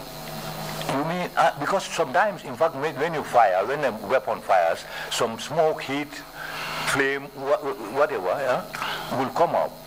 You mean you could not detect who among the lot fired Kebe? So to be quite honest, when you discharge a firearm during the dark, you can see a muzzle flash. Definitely you can, but not during the light. And with the way they were and pistols being short, somebody can have a pistol and conceal it. So it was not a rifle. If it was a rifle, it would be very easy to say this one has a rifle, this one has a rifle, this one has, it must be between the three of them, or it must be this one. But with a pistol, it's a bit short, and to be quite honest, I was not concentrating on who was watching. I was concentrating on Kebe. Now, I guess we are only lucky that it went through his leg and nowhere else. Otherwise, we would have been talking about another murder. Thank you very much. Yes, sir. Thank you, sir. Thank you very much, Commissioner Carr. You have the floor. Thank you, Chairman. Mr. Singhateh, I have my questions are basically going to focus on the transition period. Yes, sir. I remember, was it on Thursday or Wednesday, the council asked you, told you that we had evidence that the Nigerians were there were accusations that they were involved in the coup, and you yes, said to the best of your ability they were not. Yes, but we've also had testimony that there were some politicians who were involved in the planning of the coup. Would you be able to confirm if that is true or not? So which coup, the July 22nd or the November? Yeah, the July 22nd. Sorry. No, sir, there was no civilian who partook in the planning of July 22nd, 1994. It was a purely military affair. There was no civilian whatsoever. So, yes, sir. The second question is on why was the arrangement? Because from what we have from witnesses, you promised 6 months. Then it was extended to 2 years. Why was the change? So first of all, we never promised 6 months. I heard some testimony that we had a manifesto, we did not stick to the manifesto. No, sir, there was no manifesto. There was no plan. And this is why we set up the National Consultative Committee that went around the country to ask Gambians, what do you think of the takeover? How long do you think that they should be there? And what do you want from them? And it was their recommendations. And that committee was completely independent. It was their recommendations that we followed. I think there were a couple, I think there was one 4 years, there was one 2 years, but there was no 6 months. The 6 months that people are talking about was imposed by the donor community. They had told us that if you do not call elections within 6 months and hand over, then we will put you under sanctions. That was where the 6 months came from. Yes, sir. Okay. The third question is, yes, sir. From your CV, you've had experience or some relationship with all the 3 branches of government. At some yes, point, sir. you were a minister. Yes, sir. And you were a minister responsible for the legislature, yes, if I am correct, and you served in the judiciary. Yes, sir. I want to understand whether the military mindset that you came into office was brought into the running of those institutions or not. At the beginning, I must state that obviously we came with a military mindset. There was no experience. I was 25 years old. Jammeh was, I think the oldest was 38. So the only thing that we knew was how a military is run. So definitely we came with that mindset. What we did bring at the beginning was the military discipline, which assisted us in ensuring that a lot of work was done, which led to a lot of developmental projects. Because if there was not that discipline, then there would not have been all the development. Yes, sir. Yeah, I'm talking later, in the institutions generally. Was that military mindset changed, or was it changed to a more democratic system of government? I'm just thinking in terms of the mindset of how the military is run and how civilian institutions are run. Yes, completely different. For an officer in the military going into a civilian setting, you're completely lost at the beginning. You don't understand the civilians and the nature in which they do things. And you are used to do this, and they do, and yet in the civilian setting, it is completely different. You have to be flexible, and you have to understand the people that you are working with, and you have to adopt a different style of management that will motivate civilians to work and deliver. So we were lucky that the senior civil servants under the Jamhuri regime propped up our government during transition. If it was not for them, we would have been completely lost.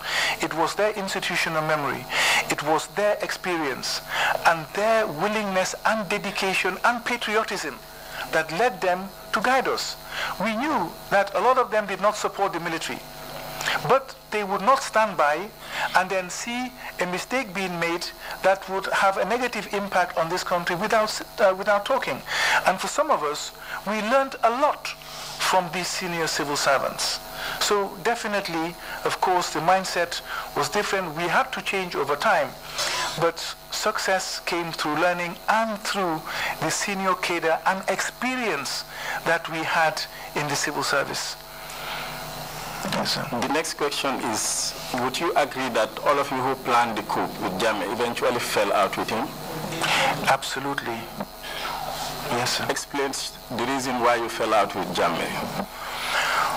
A number of things. Divide and rule. If you are not corrupt and don't take, well, sorry, I think I should rephrase that.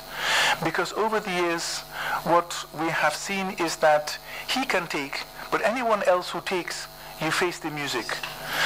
But one major problem with Jammeh is that if he wants something done, you have to get it done, whether it is right or wrong.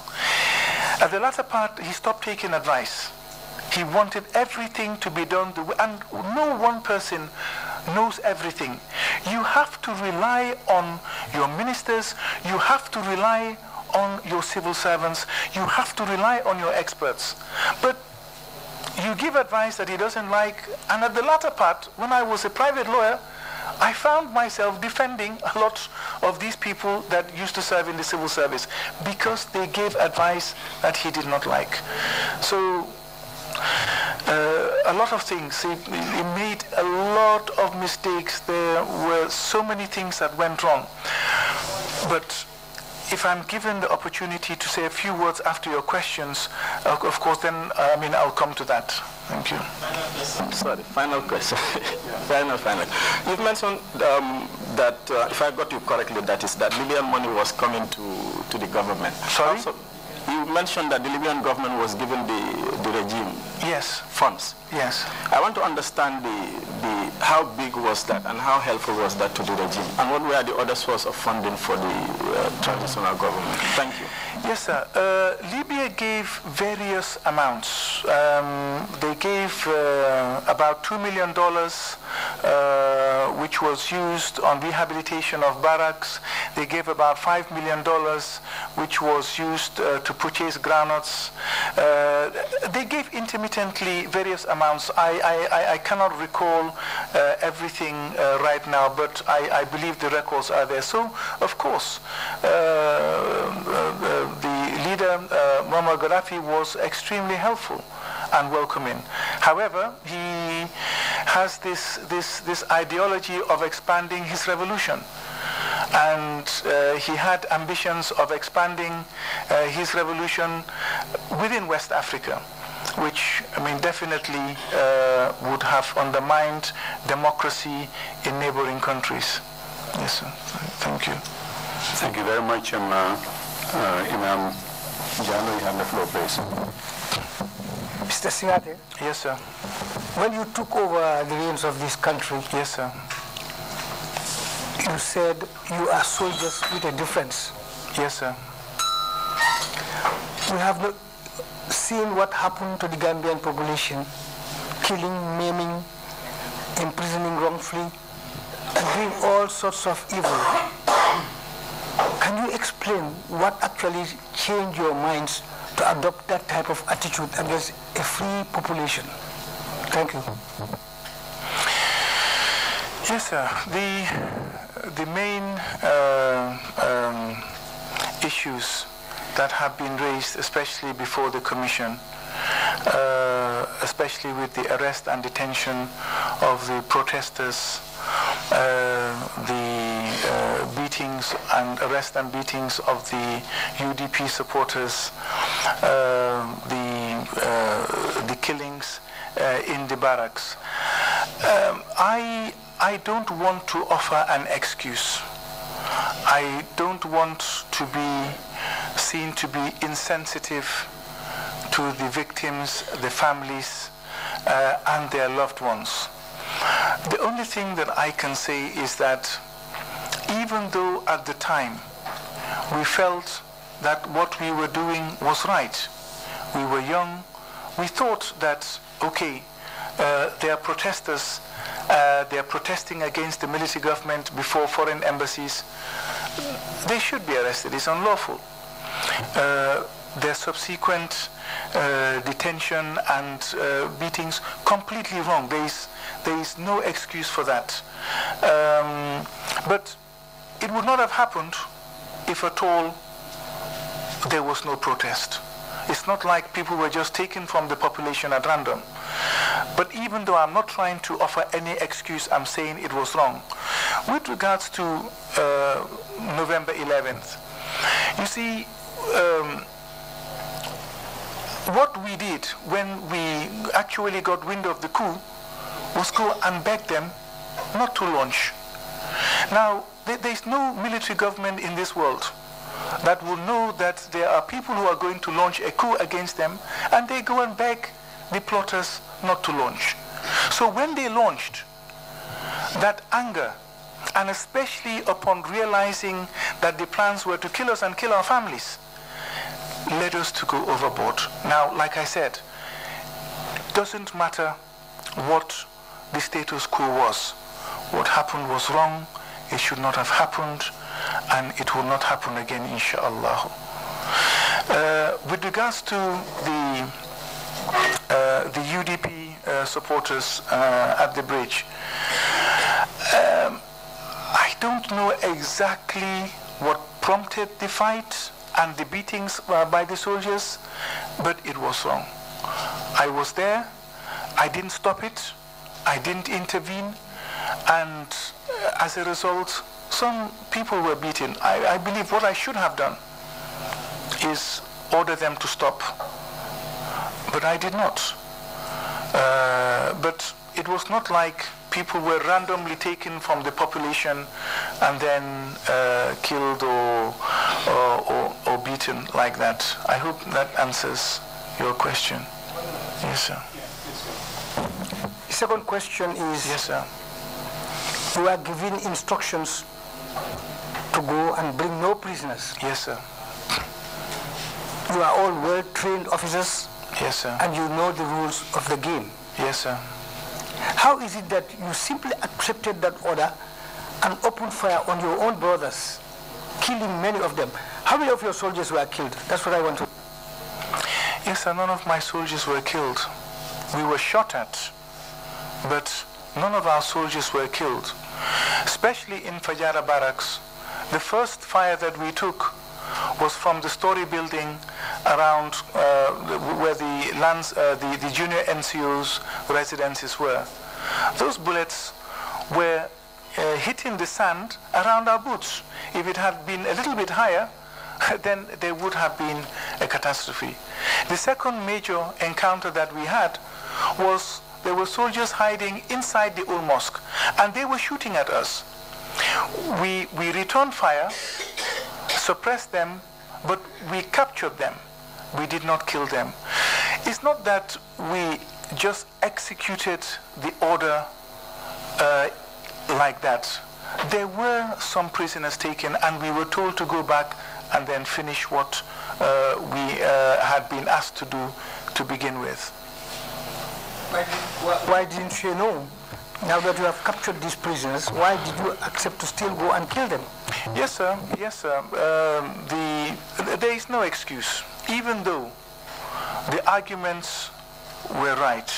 But number one, if they had succeeded, we would not have been alive.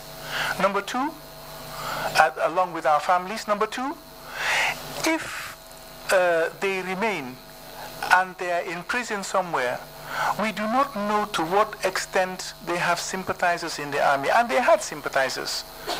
What would happen if they got up one day and then freed them and then they launched another coup? There would be further bloodshed. But having said that, yeah, Imam, what happened was wrong, and I apologize for my part, and I apologize for all of those who were under me, and I apologize those who were directly under me and those who were not directly under me. I take responsibility. It was wrong. Yes. Thank you. Imam C, you have the floor, please. Thank you, Mr. Singhateh. We thank you for coming. And the apology that you have made to the entire Gambia. Wow. What you have said about to the council. He did not believe that you would make this sort of statements if you came here.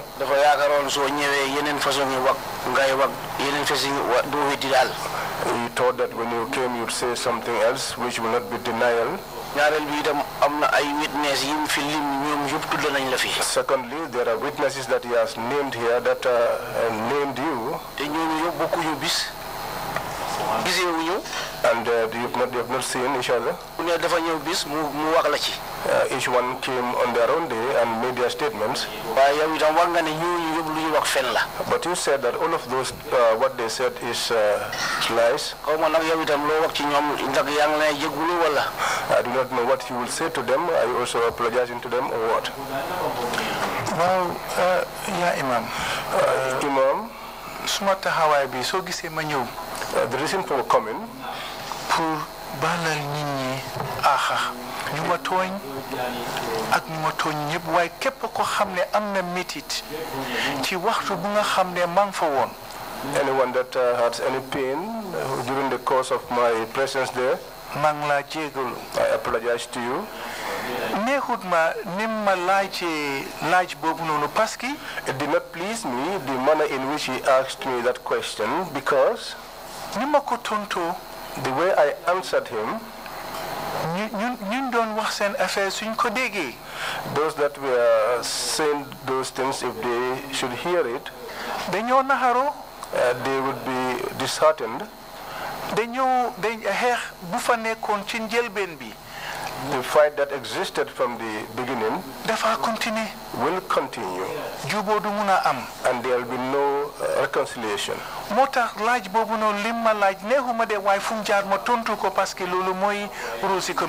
was why the question he asked me was not pleasing to me, but I have to answer him because that is the work of the commission.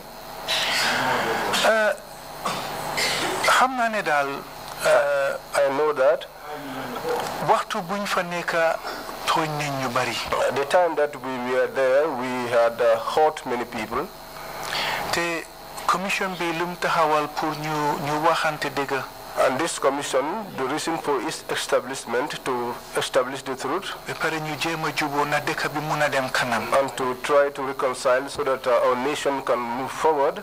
loolu moo ma tax a jóg. That is the reason why I came.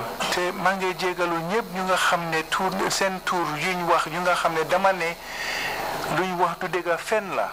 And I also apologize to all that have been named here, that I have said that all that they said here was not the truth. ak wax bu ma wax ci commission bi yëpp parce que wax neexut su fekkee ne naxar suma wax bi am na ñum naxari mooy fii wala fuñ ko mug di déglu ak yéen commissioners yi. And what I have said here, because speaking is not easy, if what I have said hurt anybody here in the commission or elsewhere, loolu moo ma tax a jóg pour ñu juboo. and the reason why I came is for us to reconcile. te maa ngi jégalu di baalal nit ñi ñu di ñaan ñi ñu baalal ma axa. I apologize and I beg people to pardon me. ñaareelu laajte bi mooy. The second question is, bi ñëw rek wax ne man booba xale laa. each one that comes here says that at the time I was young. yéen jëlee réew mi déggoon nañ ne waxoon ngeen ne juróom benn weer. When you took over the country, we heard you say that it will only be for 6 months. parce que yéen xaleel ngeen. Because you were young. loolu passé ngeen mën ko delloo civil yi ñu seet. After that, mën a amee. you will return back the government to civilians so that they will run it. parce que xaleel amul xam-xam amul alal. Because a young person does not have the wisdom, does not have the means. waaye am na lu fi sana wax. But there's something that Sana said here. mu ne bis bu ngeen defee meeting.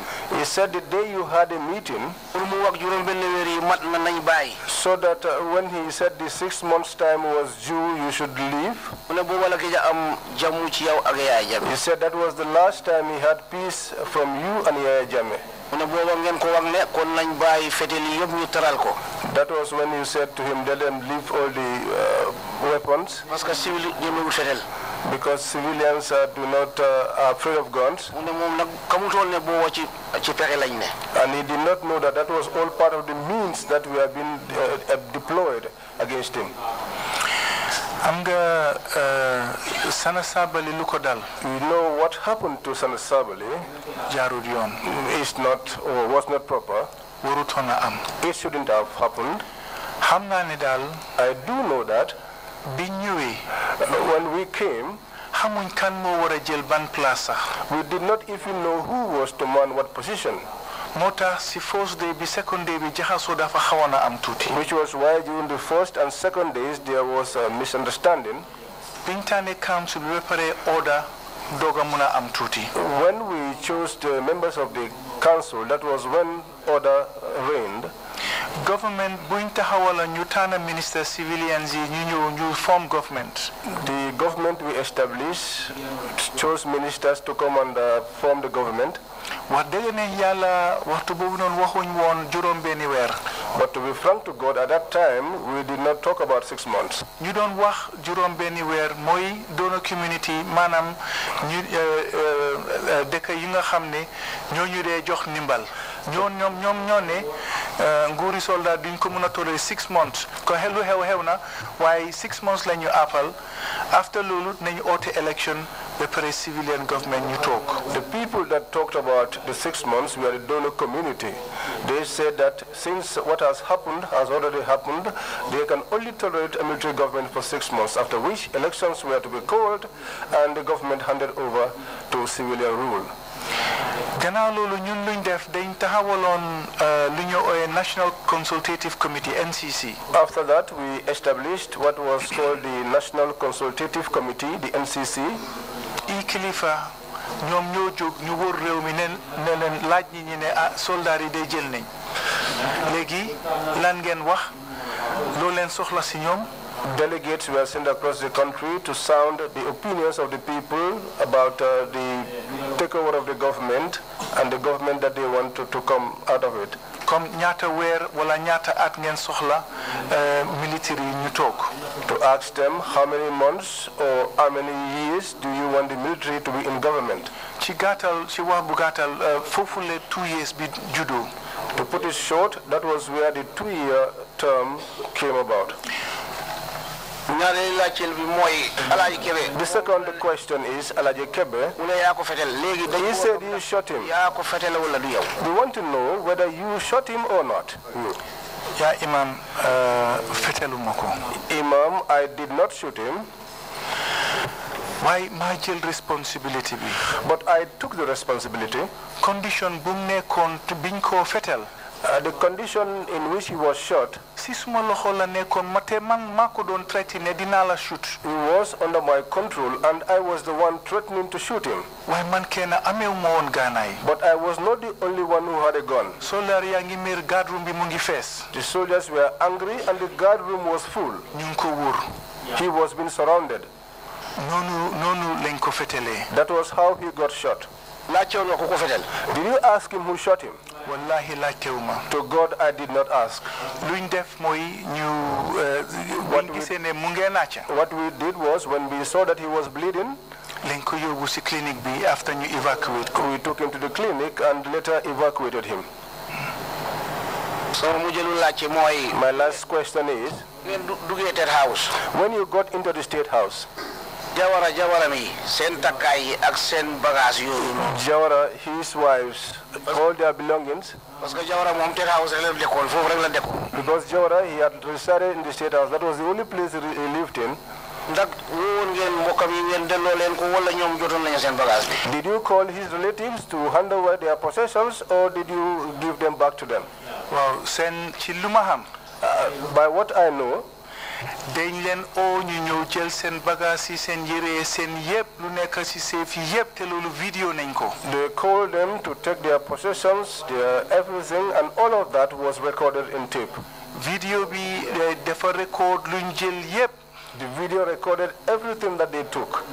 Déguma ne dara manqué na fa de. I did not hear of anything being missing there. Waaye su fekkee ne dara manqué na fa tamit. But if anything was missing, dañ leen ko war a fay. Then they should be repaid. Dara warutoon a manqué. Nothing should have been missing. Muy alali pa bi ci boppam. Be it the old dad's possessions. Ak njabooti yépp. And all his relatives, family, and all those that lived there.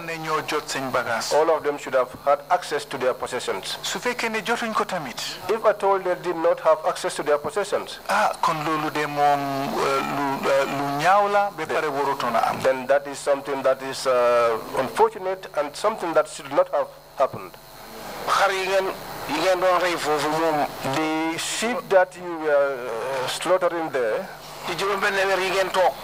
in the 6 months that you were there, how did you get to have those? Sheep?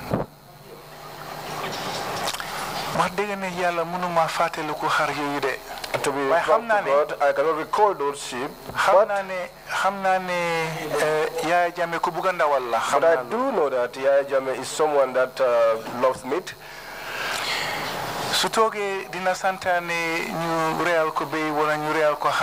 he says he will give order for a sheep or a goat to be slaughtered for him, that is what I know him of. And what he knows is the rule. Why living serious. After 6 months, lulu raining. Why? Do time every time. So as for the sheep, I think maybe after the 6 months.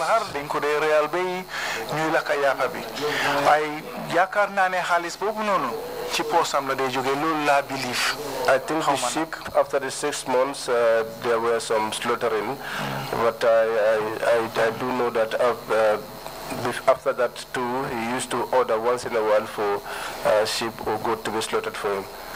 But I think this used to come from his own personal finances.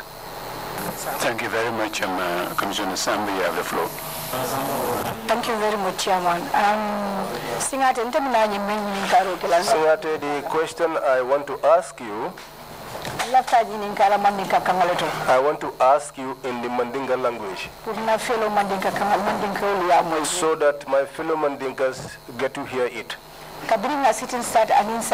Since we started the sittings up till now, all the killings that have been talked about here, whosoever got killed, we know who killed who. But Koro Sis's death I see that everyone is trying to extricate themselves from responsibility. There is no one single person who can say that I am the one who killed Grts. That is something that is surprising me a lot.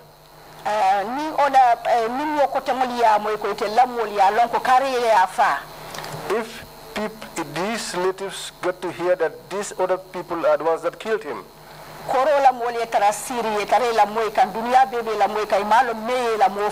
but Koro's family here is sitting, the whole world is watching, and they cannot know for certain who killed their relative.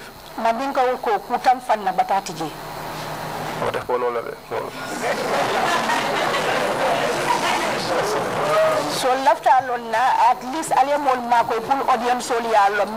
because so we want to know so that the audience know what is happening.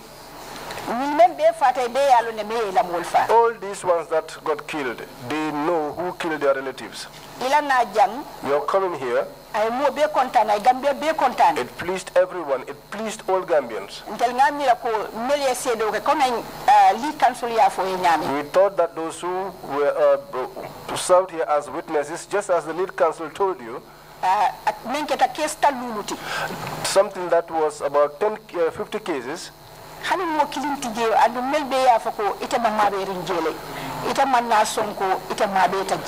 all these people said that you were present in all of those incidents, and you have not accepted being present in any of those incidents.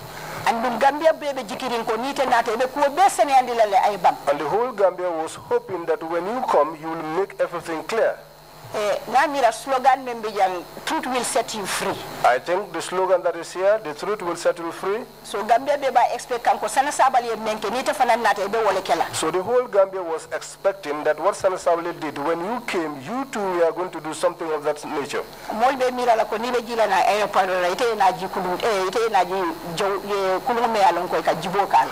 People were expecting that you came through an aeroplane, but you ended up coming through a canoe. That is something that is surprising me a lot.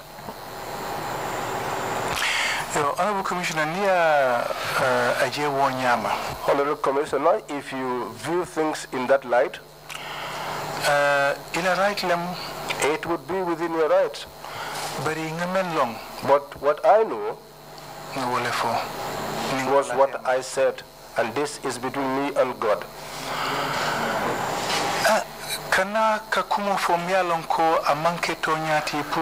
Please. Well, to also just come and say things which are not true, just to please people, it has no use. And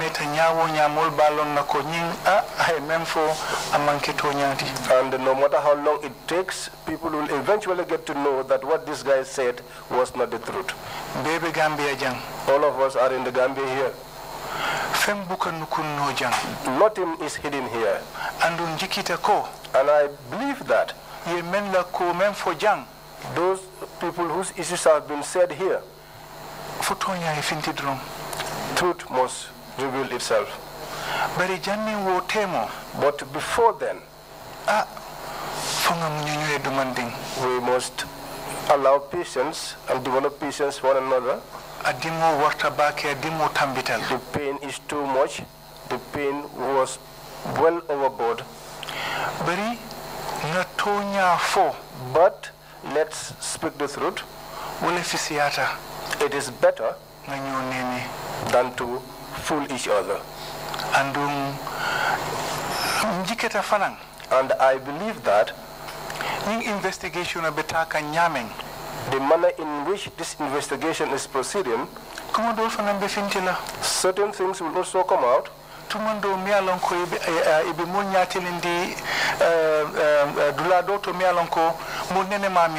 which may point us to other areas where we never expected to. What I said, if at all it did not satisfy people, please, I beg for your understanding.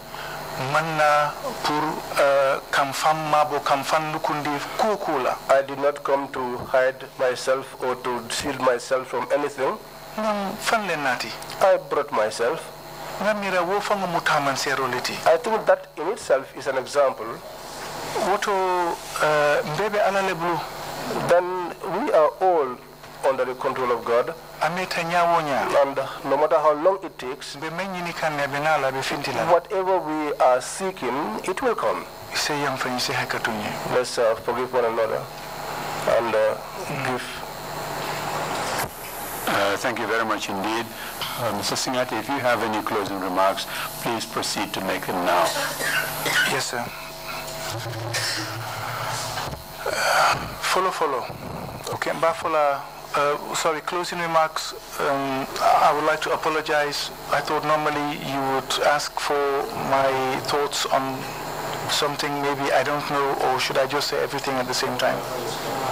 Okay. Follow. First of all, I want to beg forgiveness for my family. My family is wide. URR Tongkong Nani. The four corners of the URR. Lamin Koto Pasimas. Koina fo Sarebojo. From Koina to Sarebojo.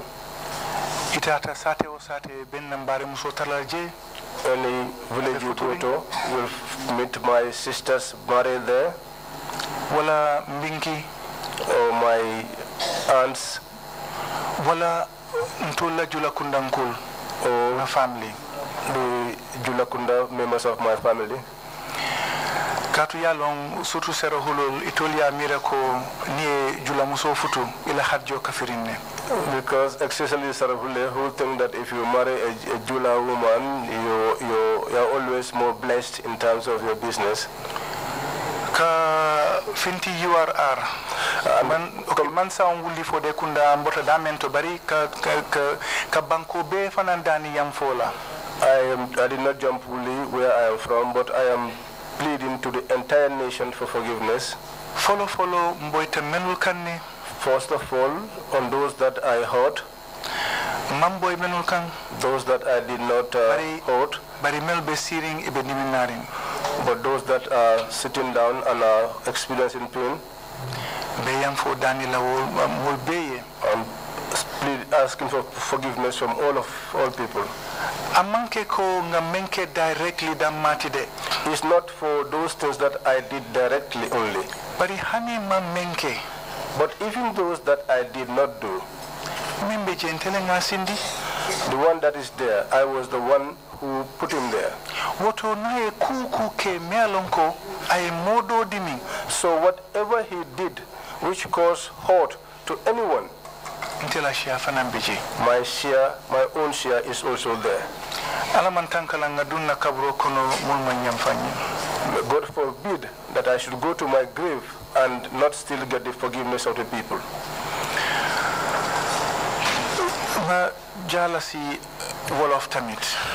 Let me move on to the Wolof language. Jegaluna generally si smalaka resource. I sought forgiveness generally in my language, Mandinka. Sma family be ak nyumatony yep. My family, those that I hurt and those that I did not hurt, all of them. Why magestu si victims in particular? But I also want to look at the victims in particular. Munuma wa senturi nyom yep. I cannot name them, all of them. Telolu dulubah. And that is not good. If I had what pleased me, not even one person would have been bruised. Why down as my yaram trop being a hamne list victims is the Fabari being a hamnesa, Dumamuna trophy de was sent to Lulu. The Dow Yaram, Bepare. It's so sympathetic that the list of the victims is so long that I cannot even name them. Bepare Munuma am Kadu Bisah Pur Mone. And I don't even have the words to express how I feel right now.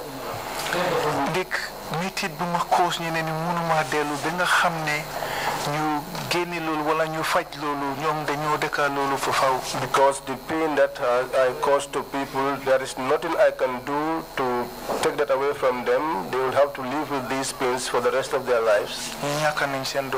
Some have lost their sons. Some have lost their husbands. Some have lost their fathers. Some have lost their wives. Some have lost their friends and their loved ones. And all of that, so if you should look at it, it was not necessary in the first place, and this is the most pathetic part of it. So, for my part, I am pleading to everyone that was a victim and directly. It was as a result of my fault, my direct fault. To forgive me for the sake of God and the sake of the Prophet, and forgive me.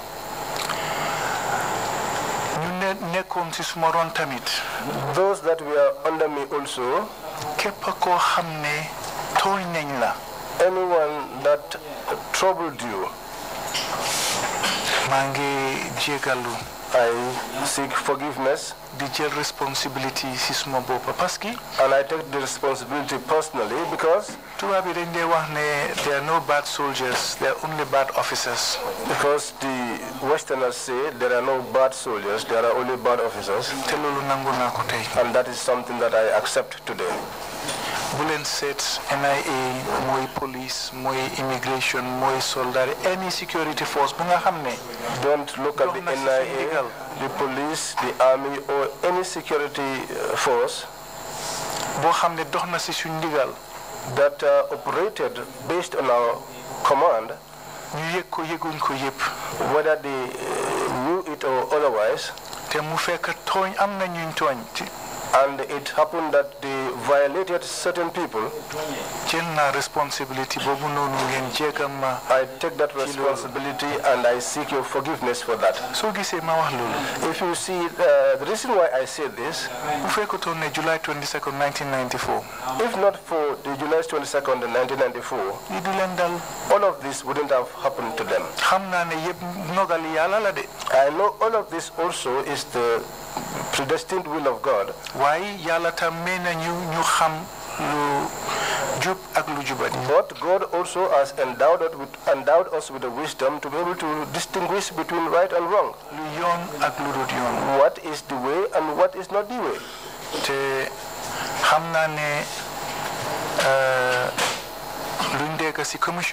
And I know that what we have heard here at the commission, that is the way. Finally, I pray to God. And Commissioner, and you, the commissioners, may God give you the strength and the wherewithal to be able to accomplish your tasks. And also for God to give you the strength and the wisdom to be able to make things straight in the country. I am praying to God so that God will establish peace and solidify peace in this country. And those that are seated with their pains and their hurt, so that God will take away that hurt and replace it with happiness.